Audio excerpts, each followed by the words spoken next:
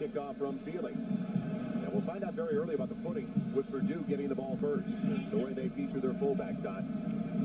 It's going to be interesting because when they had a field similar to this at Penn State, Mike Allstott seemed to have his trouble, so you're absolutely right. A great deal of the offense is so dependent upon number 40.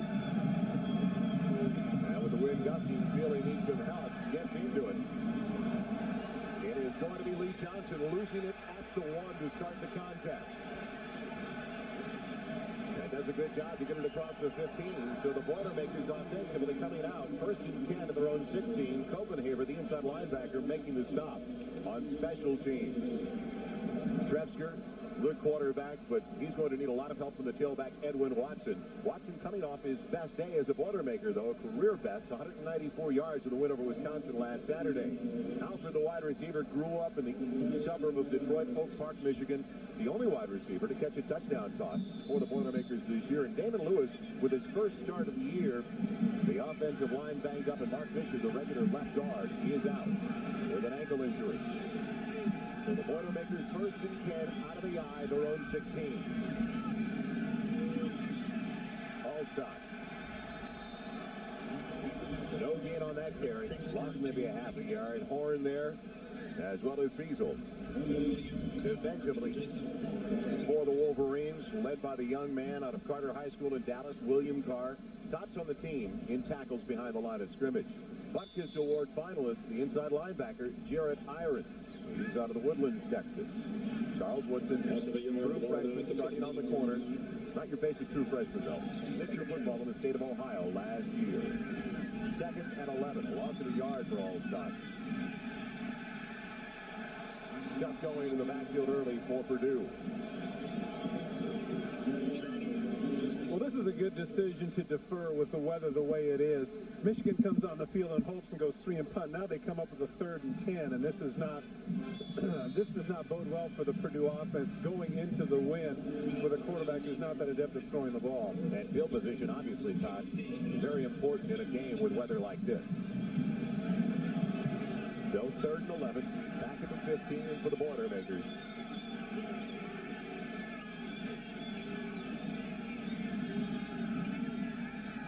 Jets to the southpaw, dumping it for Allstott.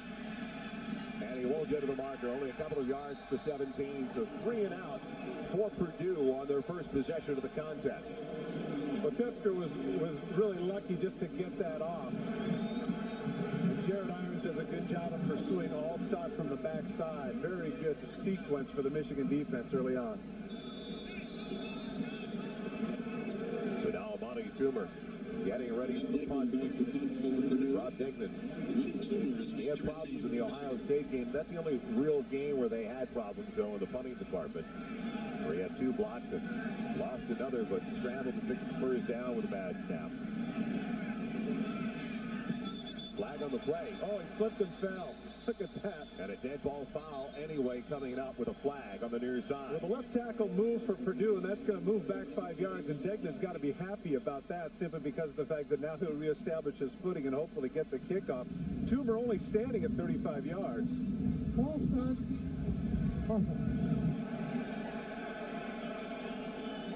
Take a look right here at the left tackle. He's going to move just a little bit, just enough for the officials to see it. And take a look at the footing for Degnan. The left foot just slips.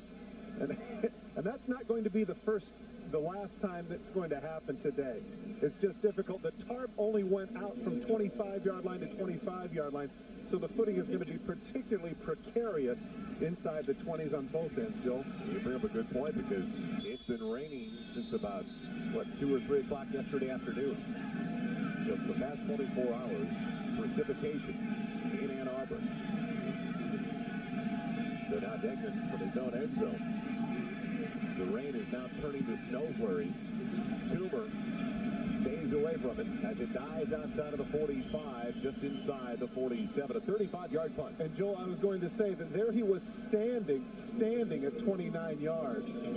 You see the tarp earlier, as we mentioned. Take a look at what it's covering. Basically, about the 22-yard line to the other side is about the 25. So the so-called red zone is going to be the wet zone today.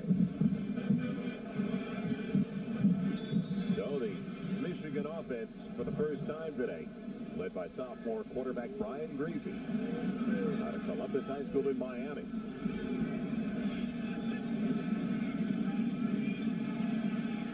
Their starting tailback, Bianca Patuca, with a first down inside the 35 to the 33, a gain of 14.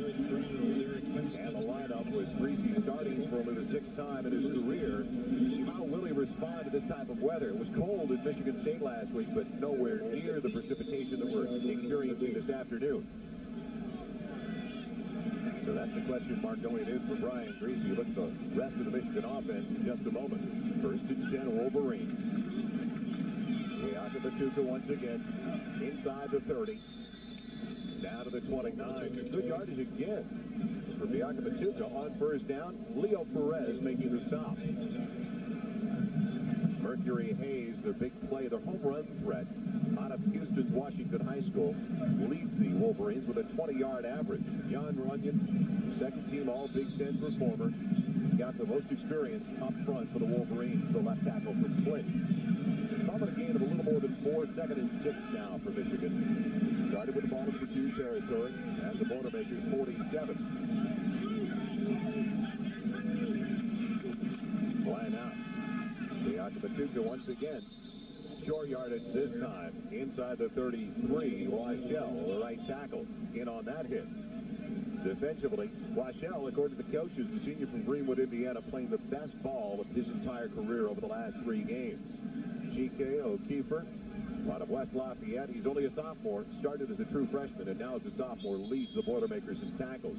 And another one who started as a true freshman, the sophomore Derek Brown, a real leader now in the secondary, the sophomore from Fort Lauderdale. Joel, don't be surprised here on 3rd and 5 to see him run the ball, because I think because of the conditions, even with the wind at their back, this could be 4-down territory. Moving up front, Bianca Patuca in trouble. And he loses it, but gets it back and takes a lick at the same time outside of the 30, 32. Did we finally get a flag? Because it appeared that Perez, the left tackle, may have been offside for Purdue. I don't see a flag. No flag on the play. There was also movement up front on that side of the line, the offensive line for Michigan. Take a look at the middle of the line right in here. Take a look and see if he jumps before the ball is snapped.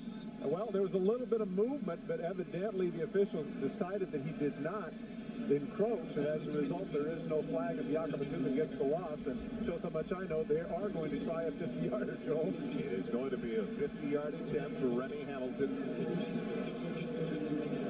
It'll come out of the hold of Remersma, the tight end. High snap is down. Doesn't get it inside the upright. Well, it was right on line, but short. So the 50-yard attempt comes up a couple of yards shy. Still no scores. We'll be right back to Ann Arbor. We stood side by side with Mike Boren when he laid 90,000 feet of sod. We carried the team's equipment when Mike Jr. pitched his first game. Then we chauffeured the whole family off to Angelo's to celebrate. GMC Sierra with standard 4-wheel ABS and the same steel ladder frame built into our commercial trucks. It's a truck built for the way you live. Sierra is built for life. See the full line of GMC trucks at your GMC truck dealer.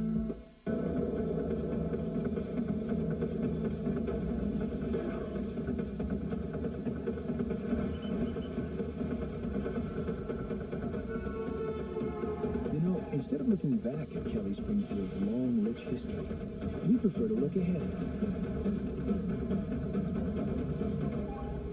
And we recommend that you do the same. Kelly Springfield, America's oldest tire company. Can McDonald's Chicken McNuggets make you feel like a kid again? Can they bring you closer together? Can they give you a thrill? Can they be just the break you've been waiting for? Of course they can. Can they make you see double? As a matter of fact, yes. With McDonald's 2 for 2. 2 tempting 6-piece Chicken McNuggets or 2 McChicken sandwiches for just $2. So, can they give 2 empty, unfulfilled hands something very entertaining to do? Absolutely. Have you had your break today? Well, the good news, the rain subsided. The bad news, it's turned into the white stuff, and welcome back once again to Michigan Stadium. Joel Myers along with Todd Christensen, and the wind is really gusting close to 30, 35 miles an hour. First and 10, Boilermakers, their own 33. time some of the other than Allstott is Edwin Watson. Not much there, a yard at the most. ESPN's presentation of college football is being brought to you this afternoon by GMC Truck, the strength of experience. Well, this is the 45th meeting in this long rivalry between Michigan and Purdue. It started all the way back in 1890, and before it's over, this one may rank in the weather category. Well, I got to tell you, if this is the classic of those people that want to sit home and yearn for the days of Lambeau Field and Bloomington, Minnesota, man, you got it today. Second and 9, and it's dropped by the quarterback Tresker, the senior from Wickliffe, Ohio. So now 3rd and long once again for the Boilermakers. Their head coach Jim Coletto.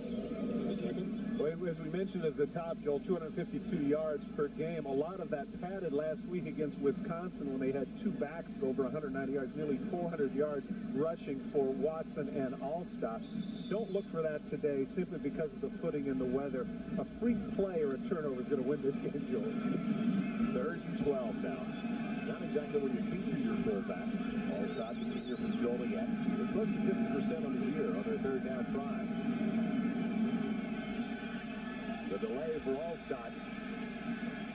A little more room for the punt. It's past the 35 to the 37. It's just wrapped up by the end, Jason Horn. A minor point here, Joel. To begin the game, if you remember, number 40 had short sleeves on. He was doing the manhood thing, you know, with the short sleeves. Now all of a sudden he says, hey, the stretch is the better part of Valley. Very lucky just to hold on to that football. One of the few guys that you see skill position players now in college football that does not have the tack-a-five glove, but the long sleeve hit. They like the sprint draw at Purdue, don't they? At this point, they like anything that will gain yardage. So the second straight, 3 and out with a punt now. Degnan. Now, someone needs to point out to Toomer, he's too far back. Last time he was at 30 yards and it was short. Now he's standing at about 41. And the wind is never going to get there. Of Degnan. Out of the north end zone. Dies inside the 30. So now Michigan starting in their own territory in this one again as we check in with Mike Tirico. Mike? Joel, you have snow, they have rain in Chapel Hill. North Carolina goes 3 and out, but they don't get the out. Mike Thomas, the punter, is also the quarterback. The kick is blocked and recovered for a Mario Edwards touchdown. Noles by 7. All right, Noles trying to come back from that setback against Virginia in one of the best college football games I've seen in a long time. They've got rain, we've got snow. You think they'll trade? Chrysler Arena never looked so good from the distance. Back to throw, Greasy on 1st down. Remersa with a nice grab. He had the linebacker O'Connor right on his hip, but he's got it across the 35 to the 36. You couldn't have covered any better than that. I don't understand how that ball was able to find its way in there. As you mentioned, O'Connor right in the middle of the field is right there. It's not like Remersma ran a great route. Watch the middle backer. Watch the middle backer right here. He's going to come over and be right there. He slips a little bit. Look where the hand is. It's right there, right on top of him. The ball still is able to sneak in there. Great concentration on the part of Remersma. Seconds. Had a couple. Yakabatuka close to the 1st down marker, right at the 39. Well, ESPN is your home for college football, and later today, 5 o'clock Eastern. Warmer climes, Auburn heading to Georgia. First half of a primetime doubleheader. Then at 8 o'clock, it's Florida, number 3 in the nation, taking on the Gamecocks of South Carolina. Don't forget to catch up with all of today's scores and highlights of the Residents in College Football Scoreboard at 11 o'clock Eastern. And Danny Werfel's starting in that one, right? He is back. Okay. Under 7 minutes left in the first 15 minutes of play. We'll give you down and distance as often as possible early because late it may be difficult. First and 10 outside of the 39. I like it. The play fake for Greasy. He had his man wide open going for Mercury Hayes, but overshot it inside the 45. The adage goes that the offense has the advantage on a field like that simply because they know where they're going. You saw Hayes on the short post. Greasy had him plenty of time, just didn't deliver. Take a look in the middle of your field. Hayes is going to be coming from the left. Look at Greasy as a result of the play action. Plenty of time. He just overthrows him right there wide open. And a 5'11", Hayes just can't get up. He does get hit at the end, but he had a good 4.5 seconds. But took a shot there from Jamie Weissel. Yakabatuka, as usual, breaks some tackles early on the run and takes it all the way to the 47 for a gain of 7. We go back now to Mike Tirico. Mike? Joel first drive on a windy day at Chestnut Hill with the rain heading that way. Good start for Miami. Ryan Clement, 56 yards to the backup tight end, Gerard Daphnis. Add the extra point. Miami looking to win a 6th straight game. Leads BC by 7. Thanks, Mike. Miami certainly turning things around after a sluggish beginning against UCLA in the first game of the year. Jim Gilletto in Southern California, bundled up here in the Midwest. And now it's 3rd and 3 at the 47 for the Wolverines. Plenty of time for Greasy, and it draws the flag as he tried to hit. He got to Patuca in the flat right at the marker. But a flag normally where you see a holding call. It seemed like he had a little too much time there.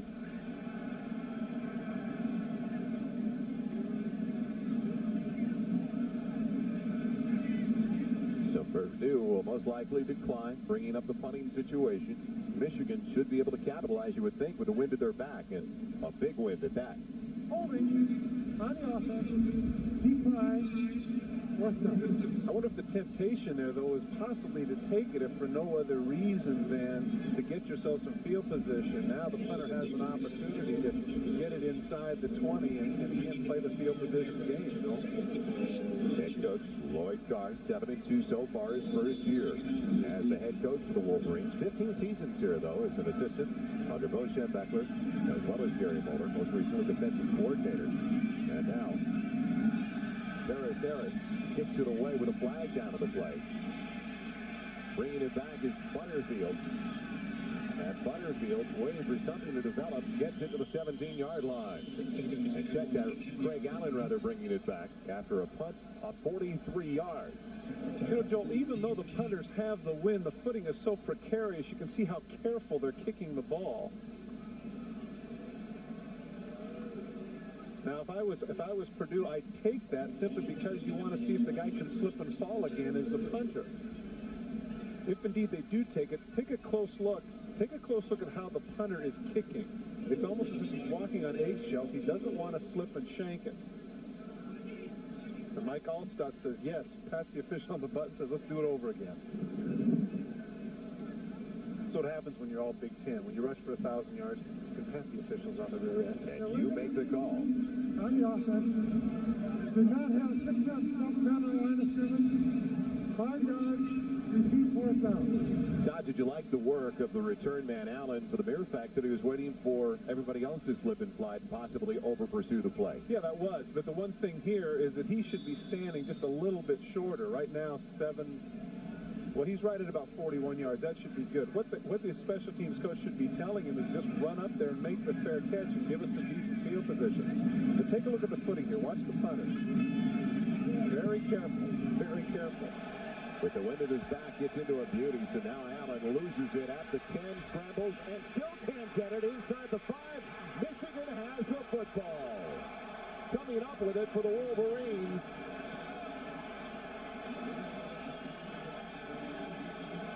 Their linebacker, reserve linebacker, Ben Huff, the sophomore from Charlotte, North Carolina.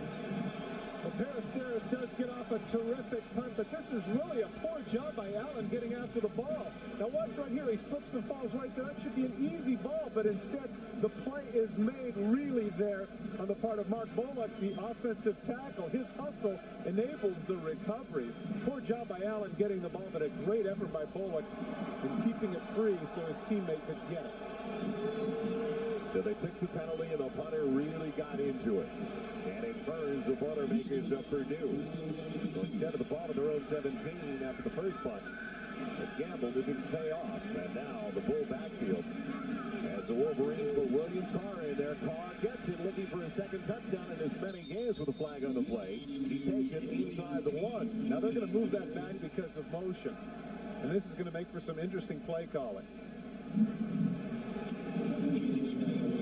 Memories of the bridge. Watch Larry McGrew at the end of this play, number 50. Ouch! Just got run over by that 300-plus pounder. Now, Carr isn't quite that heavy.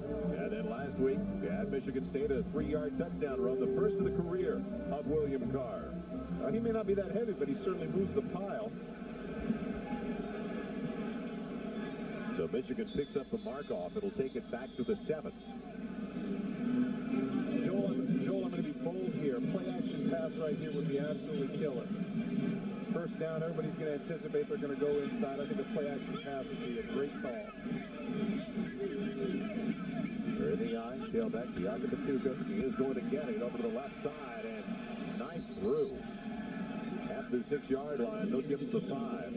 O'Connor made a great tackle because if he gets past O'Connor, he just walks into the end zone. They're running behind Runyon, and he's doing an outstanding job of hammering the defensive end, but O'Connor's able to skate out and make the play. So now 2nd and goal outside of the 5-yard line. It has brightened up considerably. Unfortunately, though, the snow is still falling. Todd mentioned inside the 25, treacherous footing because that was not covered over the last couple of days with all the precipitation, especially over the last 24 hours. 2nd and goal from outside of the 5.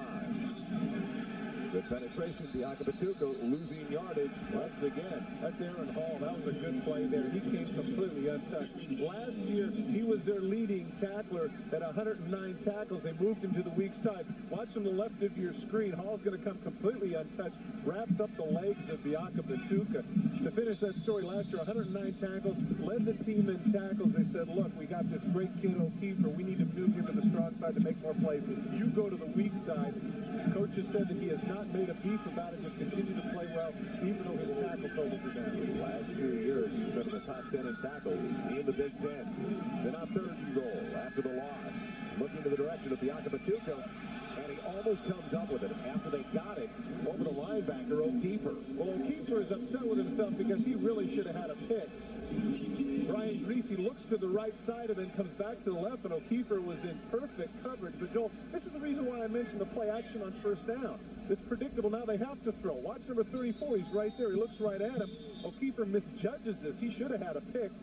And there's just no way Purdue can come up with that catch. Now that forces another field goal. This is an absolutely great stand for the Purdue defense. 1st and goal for Purdue. You're exactly right. Got some help with that mark off. 5-yard penalty. A 25-yard field goal try by Hamilton. And Michigan is on the board at home. So Hamilton converts 3-0 Wolverines in the 1st quarter. Our statistician Pat McGrath on his way to the sideline now to pilfer that heater along the Boilermakers bench. Joel Myers along with Todd Christensen. Lloyd Cars, Michigan Wolverines on a 25-yard field goal by Remy Hamilton now with a 3-0 lead, capitalizing on the Allen fumble. But that on the punt return. Joel, I was going to say, that man can't be very happy about that. You're on the 2-yard line. You got to figure that with those big horses, you're going to walk it in. Very costly penalty as a result. And Purdue has to feel pretty good about themselves coming away only down 3. Feely kicks it away once again. It'll come over to Hagen's side, this time from the 11.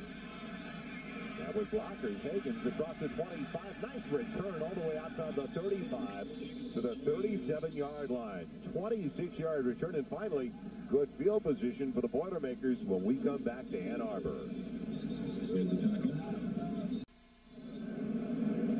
They live in Ann Arbor. They see these conditions regularly, but you never really get used to it, do you? No, and that's their best friend. I can't imagine if Bud Grant was coaching that team. He'd just screaming at them, hey, get away from me. 1st and 10, Boilermakers, their own 37. Trailing by 3. 3.5 minutes left in the 1st quarter. Allstott losing the ball and covering it at the 38-yard line. I love what Tim Sill, the offensive coordinator, Todd, said to us a couple of days ago. He said, we talked about different formations, possibly spreading the defense. He said, high back, no back. We kind of think that as communist football. Communist football. Well, this is anything but. This is smash mouth football. And unfortunately for Allstott, this would have been his best run. He cuts inside. Now right here, he just drops the ball, and he has to spend time picking it up. But you can see he had some room there. If he could have held on to the ball, might have had a 1st down. 2nd and 9. Ball at the 38. Rolling against the grain for the southpaw, getting the block for the tight end, and picking up Purdue's first down of the contest. And a nice block downfield by John Blackman. And that's a great call by Coletta and his staff. Basically, Michigan has been packing 7 people in the box, as they say. And you can see, watch pitches, he motions to his right. Everybody is gone. Bowens is the man who's supposed to be out there. He doesn't know whether to go after the tight end or to go after the quarterback, and in not making the immediate decision, that affords Trevsker the opportunity to cut up the field and set up shop first down in midfield. That is his longest run of the season. First and 10 right after midfield strike.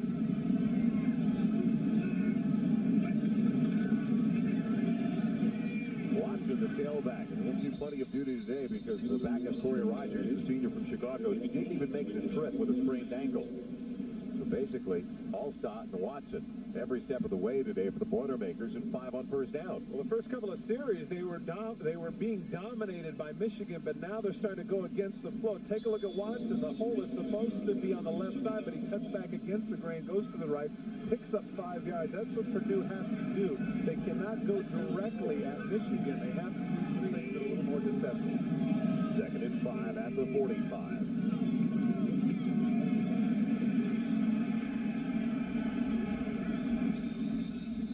Watson takes it for 2 as we head back to Mike Tirico. Mike? Joel, this McDonald's breakaway takes us to Chapel Hill. We all remember what happened the last time Ward Dunn touched the ball about a half-yard short against Virginia. First offensive snap against North Carolina. He gets it and goes. 43 yards for the touchdown. The Seminoles lead the Heels by 14. And you know what, Joel? I still think that was a great call. I know he didn't get in, but I still maintain that was a great call at the end of the game. People are still talking about that game. That's the kind of game it was. 3rd and 3 now at the Michigan 43.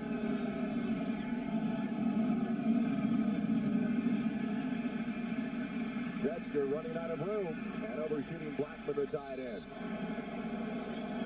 Tough footing to turn around and try to regroup that quickly. Well, Steve King, the strong safety, was outstanding in coverage. They had the play-action pass. Take a look to the left of your screen. He wants to get the tight end the ball on the cross, but right behind him, you can see right here, there's King in outstanding coverage. There's nothing he can do except get rid of the ball there and set up shot for the punt. He takes a beating there at the end. Wow, that was some shot. Flew about 4 yards in the air. So already the 3rd punt of the day from senior Corpus Springs, Florida, Rob Degman. Toomer standing outside of the 10 for the Wolverines. Had a 3rd catch, and it's taken in outside of the 14 by Amani Toomer. We do have a flag on the play. Now, notice that in that case, the special teams coach did get to him.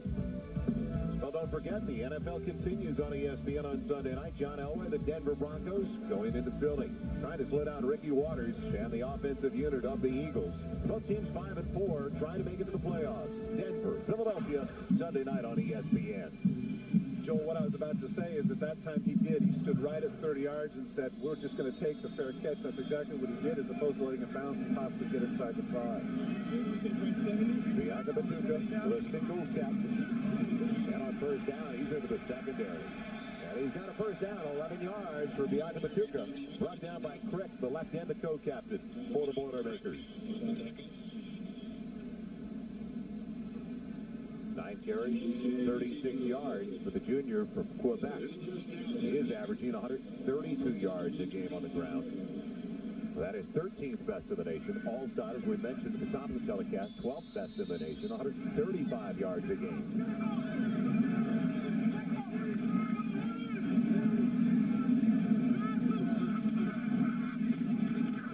Bianca Batuka belted immediately. It almost looked like Greasy had problems with his snap from the outset. Well, good penetration on the part of Craig Williams, the right defensive end, to slow him up. Well, the snow has subsided, fortunately, as you see Greasy sprinting, looking over at the sideline for the play. And earlier, the visibility was tough, so you can understand why he was sprinting. Final few seconds of the opening quarter in a 2nd and 10 situation for the Wolverines.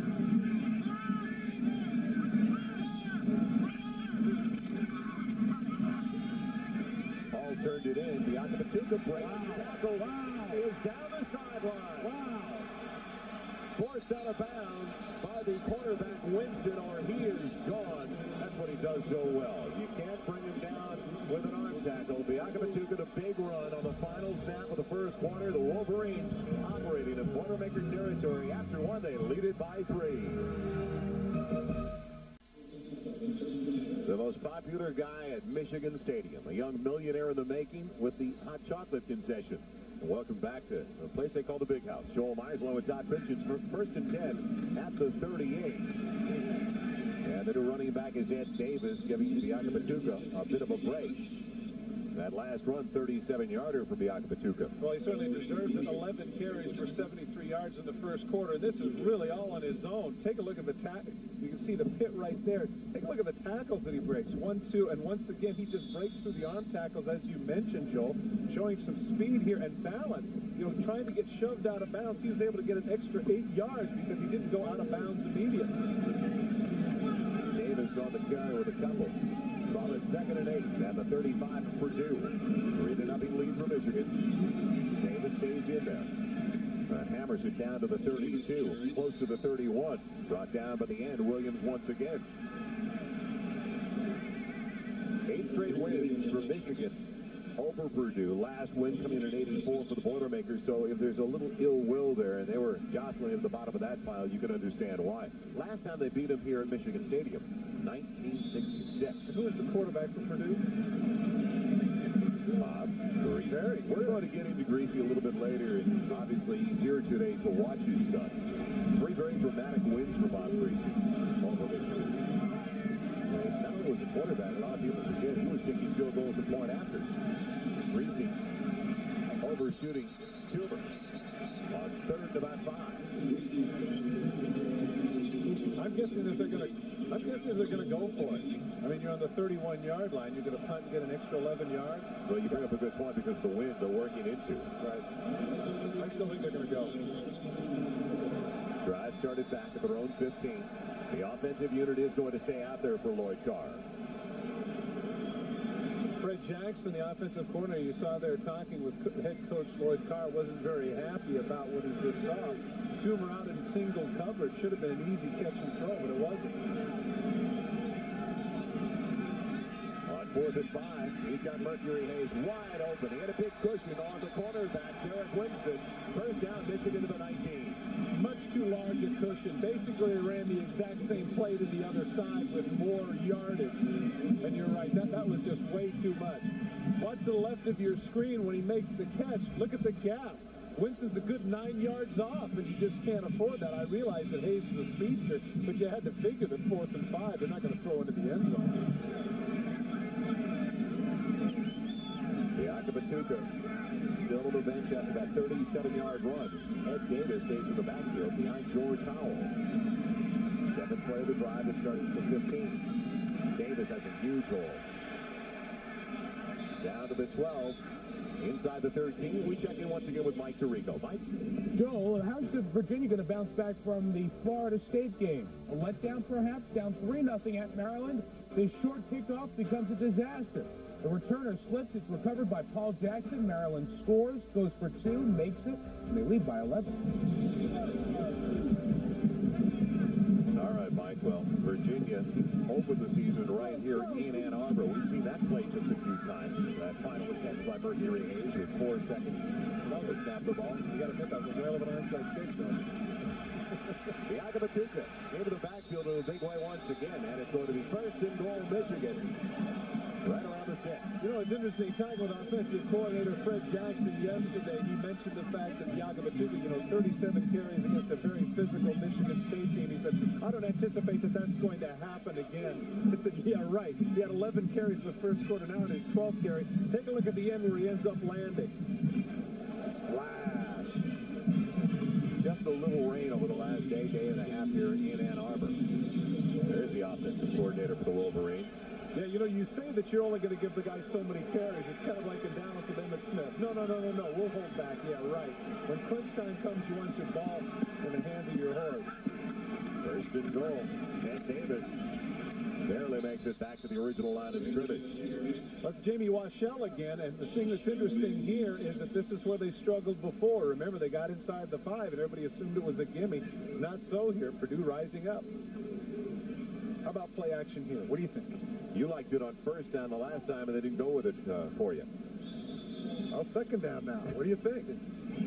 I think they're looking at it now as an option. And they split out to the wide side, so I really like it. Mercury Hayes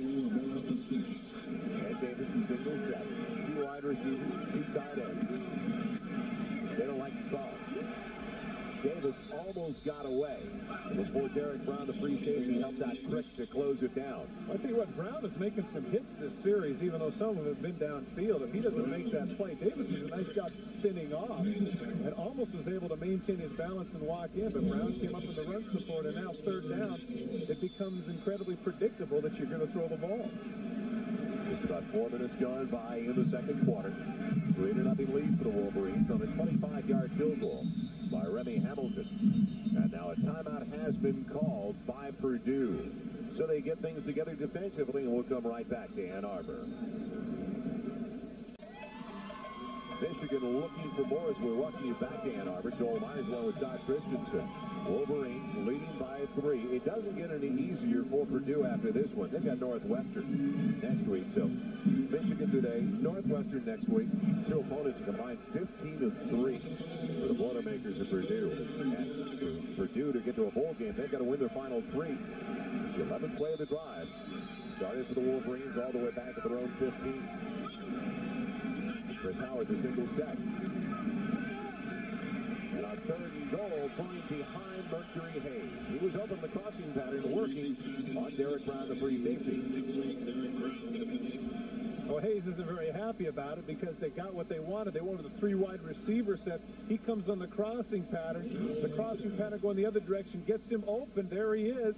He's open by about 2 steps, but the ball's behind him. And Washell once again putting pressure on the quarterback, Greasy. Well, again, Joe, Purdue's got to be very happy about a defensive stand here. So now a 22-yard field goal attempt coming up for Hamilton, the junior from Boca Raton, Florida. And it's blocked by the Boilermakers, so they hold. And they stop a huge drive that started all the way back into Michigan 15. I think it was Derek Winston. Derek Winston's the one that comes off the corner, and more you're seeing that. It's amazing to me how that happens. Take a look right here from the top. He's going to come. Poor job. Look at the angle. He gets the angle that he wants, lays in. I think along with him, not only was it wasn't just Winston. I believe along with him, John Crick is the one that comes up the middle and gets a piece of it too. Boy, that defense is excited, is justifiably so. So now 1st and 10 Purdue. Still only a 3-point lead for Michigan. They've enjoyed the great field position, but they have not taken advantage of the situation. Well, the yards right there certainly dictate that they've been dominating the game, but as you mentioned, it's only 3 zip. Watson, the tailback, one of the best runs of the day. Across the 15, 18 gets 7 on 1st down. ESPN presentation of college football is being brought to you by Video Guide, the on-TV program guide with news, weather, and sports. It's about time. And by Buick and your local Buick dealers. Remember Buick, the new symbol for quality in America. So a pick-me-up for the Boilermakers from their defensive unit. Now does it carry over to the offensive unit? 2nd and 3 after the 7-yard pickup by Ed Watson. Watson's number again. He won't make it the marker. Barely makes it back to the line. Up in there. He recovered that fumble down at the 2 after the muff by Craig Allen. Other scores around the Big Ten. Saw Northwestern with an early 3-0 lead over Iowa. And Northwestern riding some kind of high now. Well, yeah, but you know what? With regards to Northwestern, I'm really getting weary of people talking about whether or not it's a fluke that they're at the top of the standing. I broadcast their game against Wisconsin. It's not a fluke. They play some serious defense. And Darnell Autry is as good as anyone in the country. 390 yards on the ground. Almost like Autry kind of numbers for Northwestern. And they barely stretched it. Looking the wrong way. He is annihilated by Jason Horn, the defensive end. Jason Horn was somebody who had been defensive tackle the first 4 games of the season. Now they get him back a defensive tackle to pass rush, and now he gets his 9th sack. He had 8 in the first 4 games, none in the last 3. Ouch. Take a look at this shot. Oh, man, that hurts. That really hurts. Oh.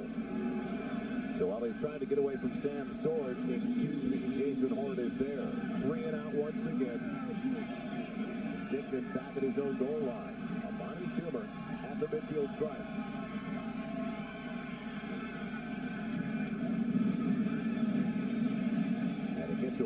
Toomer inside the 40.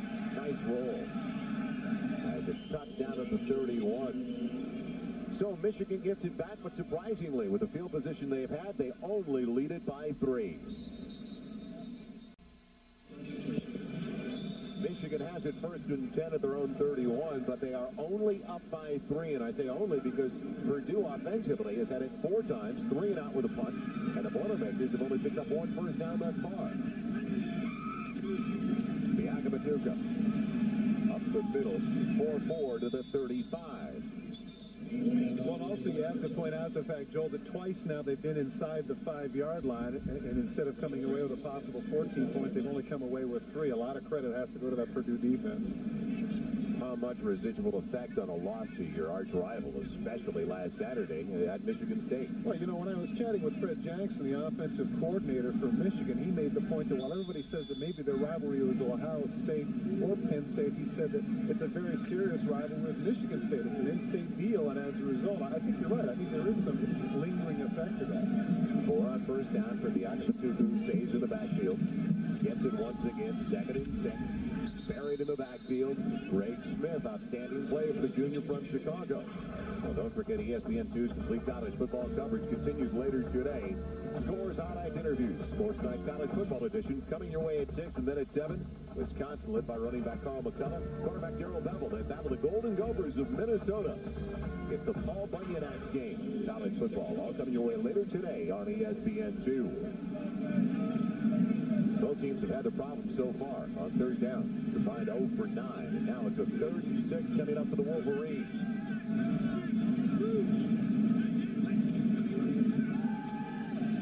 Plenty of time for Greasy.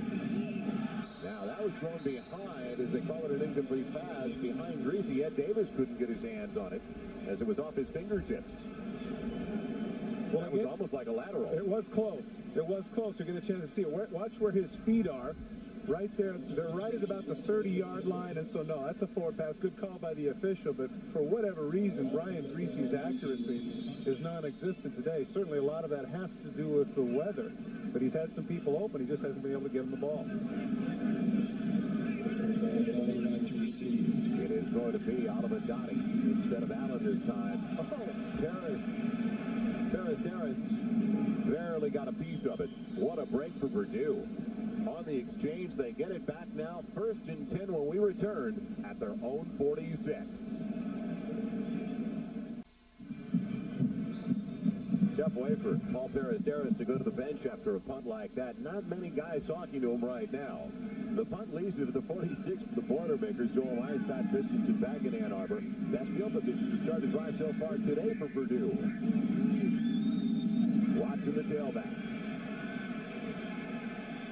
And a yard is all he's going to get. Irons, the Butkus Award finalist, over there to make the play. Well, you mentioned that punt. Take a look at where his foot hits the ball. It's slowed down and very slow. Watch right here at the end. Watch the ball hit. Look at the wind move it, and he hits it right at the end. Those of you that are hardcore football follows remember some 10 years ago when Sean Landetta of the Chicago Bears actually whiffed in a playoff game against the Giants. So I guess from the positive standpoint, he didn't whiff, Joel. At least he got a peek.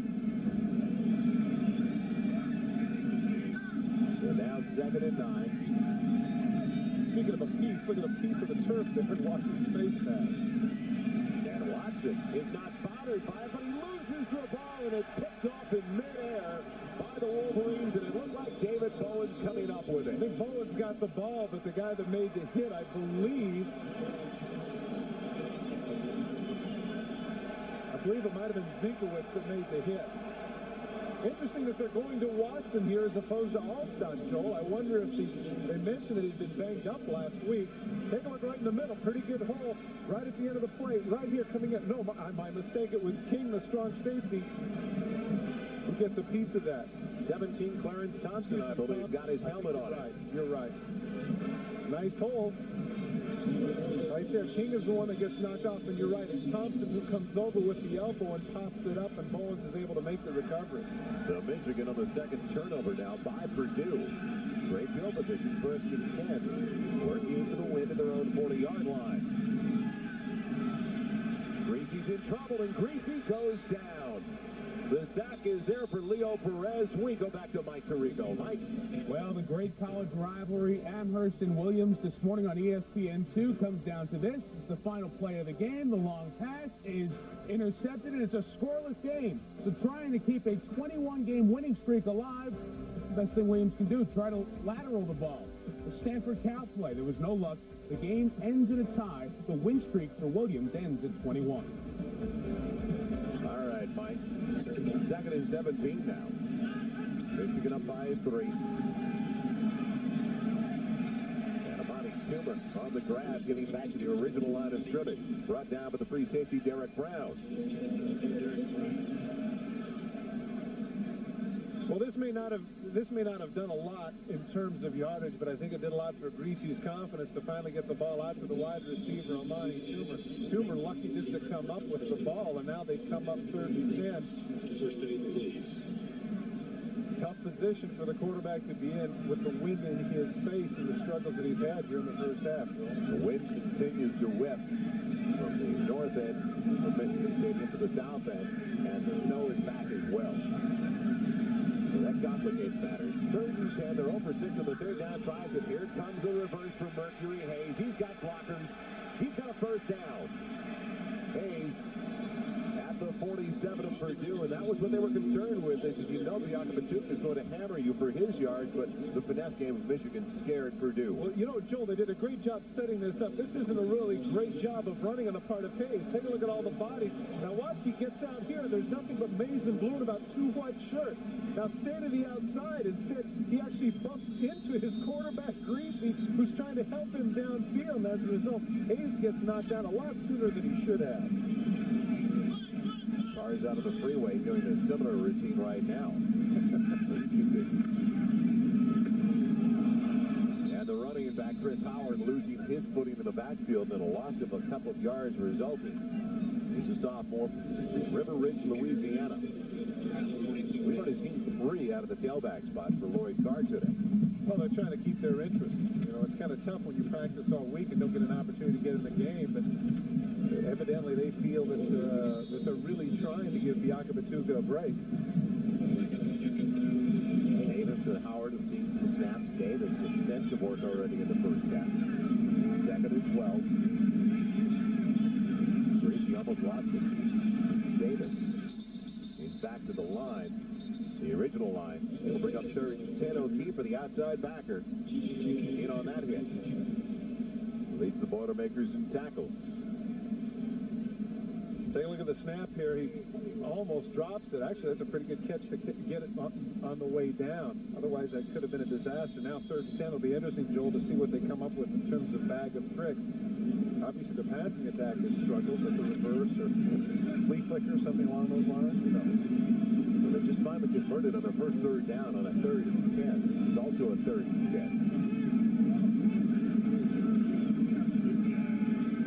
10. Take the reverse with Schumer. Looking for Hayes, and now he's got the boundary. Greasy should be able to get the first down marker, and he doesn't make it. Wow. O'Keefe beat him to the punch. Well, I tell you, that is a great piece of linebacking. They go with the fake reverse, and they've got Hayes as the only guy out there on the route. Take a look at see Hayes on the post. They fake the reverse. He's the only guy. They have great protection, but they have it covered. Now watch O'Keefe, who's in the middle, come flying across. It looks like Greasy's going to get the first down, as you mentioned, Joel. But boy, that's a great athletic play. So O'Keefe coming up big, and now another decision. And it looks like Michigan, after deliberating for an extra few seconds, is going to bring on their special teams and punt the ball away. And it's going to be Perez once it gets running, not Nate DeLong, the sophomore, who has seen extensive activity as a punter as well. They get Olivadati, the wide receiver, on late. Delay of game. Field position-wise, no big deal for the Wolverines. Well, kicking into the wind. I would say you might be right, except for that 18-yard punt last time. I'm not so sure. On the offense, 5-yard penalty. Well, our referee today, you can understand the conditions taking their toll on just about everybody. He sounds out of breath. So Michigan leads it by 3. Down to the 2-minute mark of the opening half.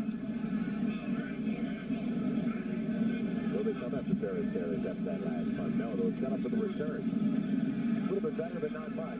Dives into the wind. And they'll come up with it now. 1st and 10. At their own 26 after only a 17-yard punt. So we do have a timeout on the field. Purdue, final opportunity in the first half. He can barely see. She can't stand to watch. Welcome back to Ann Arbor. Real men, real football. Joel Myers, Todd Christensen. Purdue has a 2:02 left in the first half. Snow continues to dust around the wind to 30, 35 miles an hour. And Preston goes down. They came with the corner blitz, and Thompson got there. Well, ESPN2. College hoops ready to go on both. Manhattan, Georgia Tech, DePaul, Michigan, Weber State, Fresno State. Tark's first game with Fresno State. First round. Preseason NIT on ESPN on Wednesday. And don't forget, more NIT on ESPN2. Long Beach State taking on Arizona. That is Wednesday at 8:30 Eastern on ESPN2. Only 400 college basketball games on ESPN and ESPN2 this year. We are ready to go. Be right back to Ann Arbor. Michigan with a 3-0 lead. Stopped the clock after the sack of the big loss. Why did they go to play action on first down? I was curious to see that as well. I would think that they would just run out the clock down 3, bad field position. I would guess here they're going to run. Only the 5th carry of the half for Allstott. Across the 25 to 26, it'll bring up 3rd and long. By his absence, Allstott has been very noticeable after 36 carries last week, a career best, as Michigan calls another timeout, stopping with 1:41 left in the half. He has a bad ankle, a bruised thigh, but as his coaches told us earlier in the week, he played with 2 broken ankles. Yeah, everybody says the same thing. The one word that kept coming up with regards to Allstott was throwback. I heard that over and over again where that young man was concerned. I would have been thinking by now that we'd have already been talking about him as the all-time Purdue rusher. Only 5 carries for 12 yards thus far, needing 35 to go past him heading into this game. Now Michigan calls their second timeout, and depending upon the punt, which has been an absolute adventure today, be interesting to see what happens. And with the timeout, let's take it to Mike Tirico. Mike? Joel, a reminder coming up at the end of this first half, the Office Max halftime report. Weather a factor in most of the top 25 games that are going on. We'll have scores and highlights. The Northwestern story, the Wildcats now trail Iowa in their game, and we'll look at the bowl picture in the Big Ten. That's all coming up on the Office Max halftime report. See you then. Joel? Okay, Mike. What did you think of Hayden Fry's comments heading into the Northwestern game? I thought that interesting after 21 straight victories. Kind of a psychological thing, didn't you think? Tough guy, tough customer. 3rd and a dozen. A little more than 11, almost 12. Back outside of the 25. Dead ball foul coming up against the offense. 1:40 left in the half. Michigan wants it back. Zitelli, the right guard, may have lifted up early. Well, again, I don't understand this. More than likely, your chances of 3rd and 12 are not good. Force them to take their last time out, give Allstott the ball and Clock punt. operator, put 1:41 on the clock. 1:41. We have a dead ball. Ball start on the offense. Jim Coletto has to be pleased with the respect that his offense has done nothing so far, and he is still only down by 3. Yeah, don't forget, we mentioned this earlier, this is a team that ran off nearly 400 yards of rushing last week, close to 600 yards in total offense, but this goes to show what a difference that we can make. They now make a 3rd and a long 16, almost 17. Long count by Preston, doesn't get him offside. Goes with the counter. And not much there for Watson. Outstanding play by Sword. Redshirt freshman from Saginaw. So now Michigan stops it for a final time in this first half. You're right, Sword comes across because here, if he's not able to make that tackle, he's going to cut upfield and get some extra yardage. Sword, normally a reserve, is making some great plays today. So now the punting situation, fortunately for Purdue, Degnan will have the wind at his back, and it is a good wind at about 25 to 30 miles an hour. Stiff breeze today in Ann Arbor. Don't forget, coming up in just a couple of minutes with Mike Tirico, the Office Max halftime report. Northwestern trailing early in their ball game at home to Iowa. There was snow on the ground. Talked to Chicago this morning. They had about 4 inches, I believe, out in the suburbs of wet snow. So not exactly the ultimate conditions there. Florida State already up early. And Miami looking solid, looking for their 6th consecutive win. Michael fill you in on all those stories. Have the scores and the highlights as well. What a year it has been for the Big Ten. 4 teams currently right now in the top 10. The latest poll. Amani Toomer waits inside the 35. The only clean uniform, that's Deadman. A wobbler with the wind at his back. Great for Michigan. Toomer will stay away. Well, actually, as it turned out, it was a break for Purdue. Not only did the roll turn into a longer punt, but that takes some time off the clock. You can see the effect the wind had even when it hit the ground. They rolled for an extra 10, 15 yards. So now it's back outside of the 33 for the Wolverines. This is going to be their 7th possession offensively. The first 30 minutes of play. They're only scoring a 25-yard field goal by Remy Hamilton, but if he joined us late, that was on their 3rd series. As Greasy was only 3 of 9. Real struggle for him to throw the ball today. He's had a couple of receivers open. But on that possession, it was a Craig Allen fumble on a punt by Michigan. And the Wolverines covered it at the 2-yard line, but they could not get it into the end zone after they picked up a 5-yard penalty on first down, and then it made it 1st and goal from the 7. Bryce Boston, starting quarterback for the Wolverines this year, unfortunately suffered ligament damage in his thumb of his throwing hand, and it happened during practice, catching his thumb on the jersey of a teammate. So his season is over. Greasy will go the remainder of the way and throws it behind his intended target there. So he wanted Chris Howard, the tailback, just a little bit late. And just a little bit off for whatever reason. I mean, this just isn't that hard of a throw right there, and you're right. It's a little bit behind. Certainly a catchable ball, but Greasy would certainly like to have that one back and lead him. The timing continues to be off for Brian Greasy, the sophomore from Columbus High School in Miami. His dad is here, calling the game on a local radio station, in fact. 2nd and 10.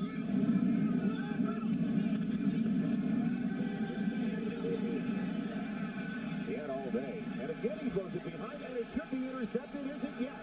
Picked off by Aaron Hall. Off the deflection. Hall, the senior from Wayne, New Jersey. Yes, he is a senior from Wayne, New Jersey. Well, this play seemed to take an awful long time to develop. You see Hayes is coming on the flag route, tries to throw it, batted up in the air, and Hall, Johnny on the spot. Nice catch. Jamel Coleman with the deflection. That really made the play. You're right. Coleman was in outstanding coverage and hustling over his Hall. And so now at the 43-yard line with 2 timeouts left, Purdue has a chance to get in and make something happen, which they certainly didn't expect. Talked with Hall's parents at dinner last night. He's a true freshman. He's getting snaps for Purdue, and his dad said, called me after the Notre Dame game, his freshman season. He goes, Dad, last year the same week I'm playing West Point, New Jersey High School. Today I was running through the tunnel at Notre Dame. Pressure is buried in the backfield again. Getting to him, Bowens, the backer, the outside backer, and another sack. Well, the play-action fake is supposed to fool Bowens because they don't have anybody on him. There's nobody there to block him. Take a look at the top of your screen, number 6. Here he comes in. Nobody touches him. Maybe it was Allstott that was supposed to come out and get a piece of him, but Bowens is not fooled, and as a result, he comes completely untouched and nails Trepster. So now, Purdue stops the clock with 51 seconds left. Real struggle for both quarterbacks just to come away from their centers cleanly so far today. Yeah, it really has been. It is going to be 2nd, not quite 20, but 2nd and 18 coming up. One thing I've never understood, though, with regards to this situation, you're on the 42-yard line, there's less than a minute left. Who's fooled by a play-action pass? Everybody in the stands knows that you have to throw in this situation. Why do you go with that? Because what happens is then when a backer like that who's coming completely untouched, he's not fooled at all, and now you have the big loss as opposed to dropping back and saying, hey, look, you know we're going to throw here. Why with the play action? Jim Coletto in his 5th year at Purdue. 5 years before that, head coach Cal State Fullerton looking for his first win against the Wolverines of Michigan. His offensive coordinator, Tim Salem, making those calls. Let's see if they get away from the play action on 2nd and long. Don't take that extra time. All-stop. Watson, the 2 in the backfield.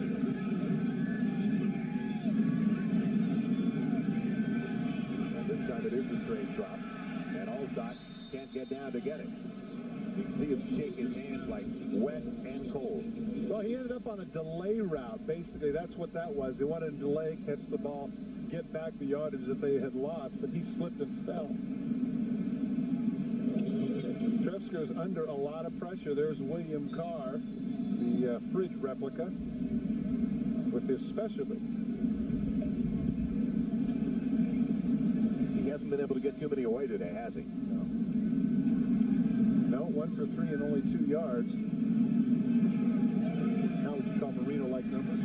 Forgettable first half so far for the Purdue offensive unit. And now 3rd and 18. Bad snap. Trefsker has a man. And it's inside the 35 as he's finally found Brian Alford, his leading target this year. Well, this is 4-down territory. It's going to come up 4th and 2, and I think they're going to use their timeout and make a decision as to what to do. You can see the snap actually hits him in the butt.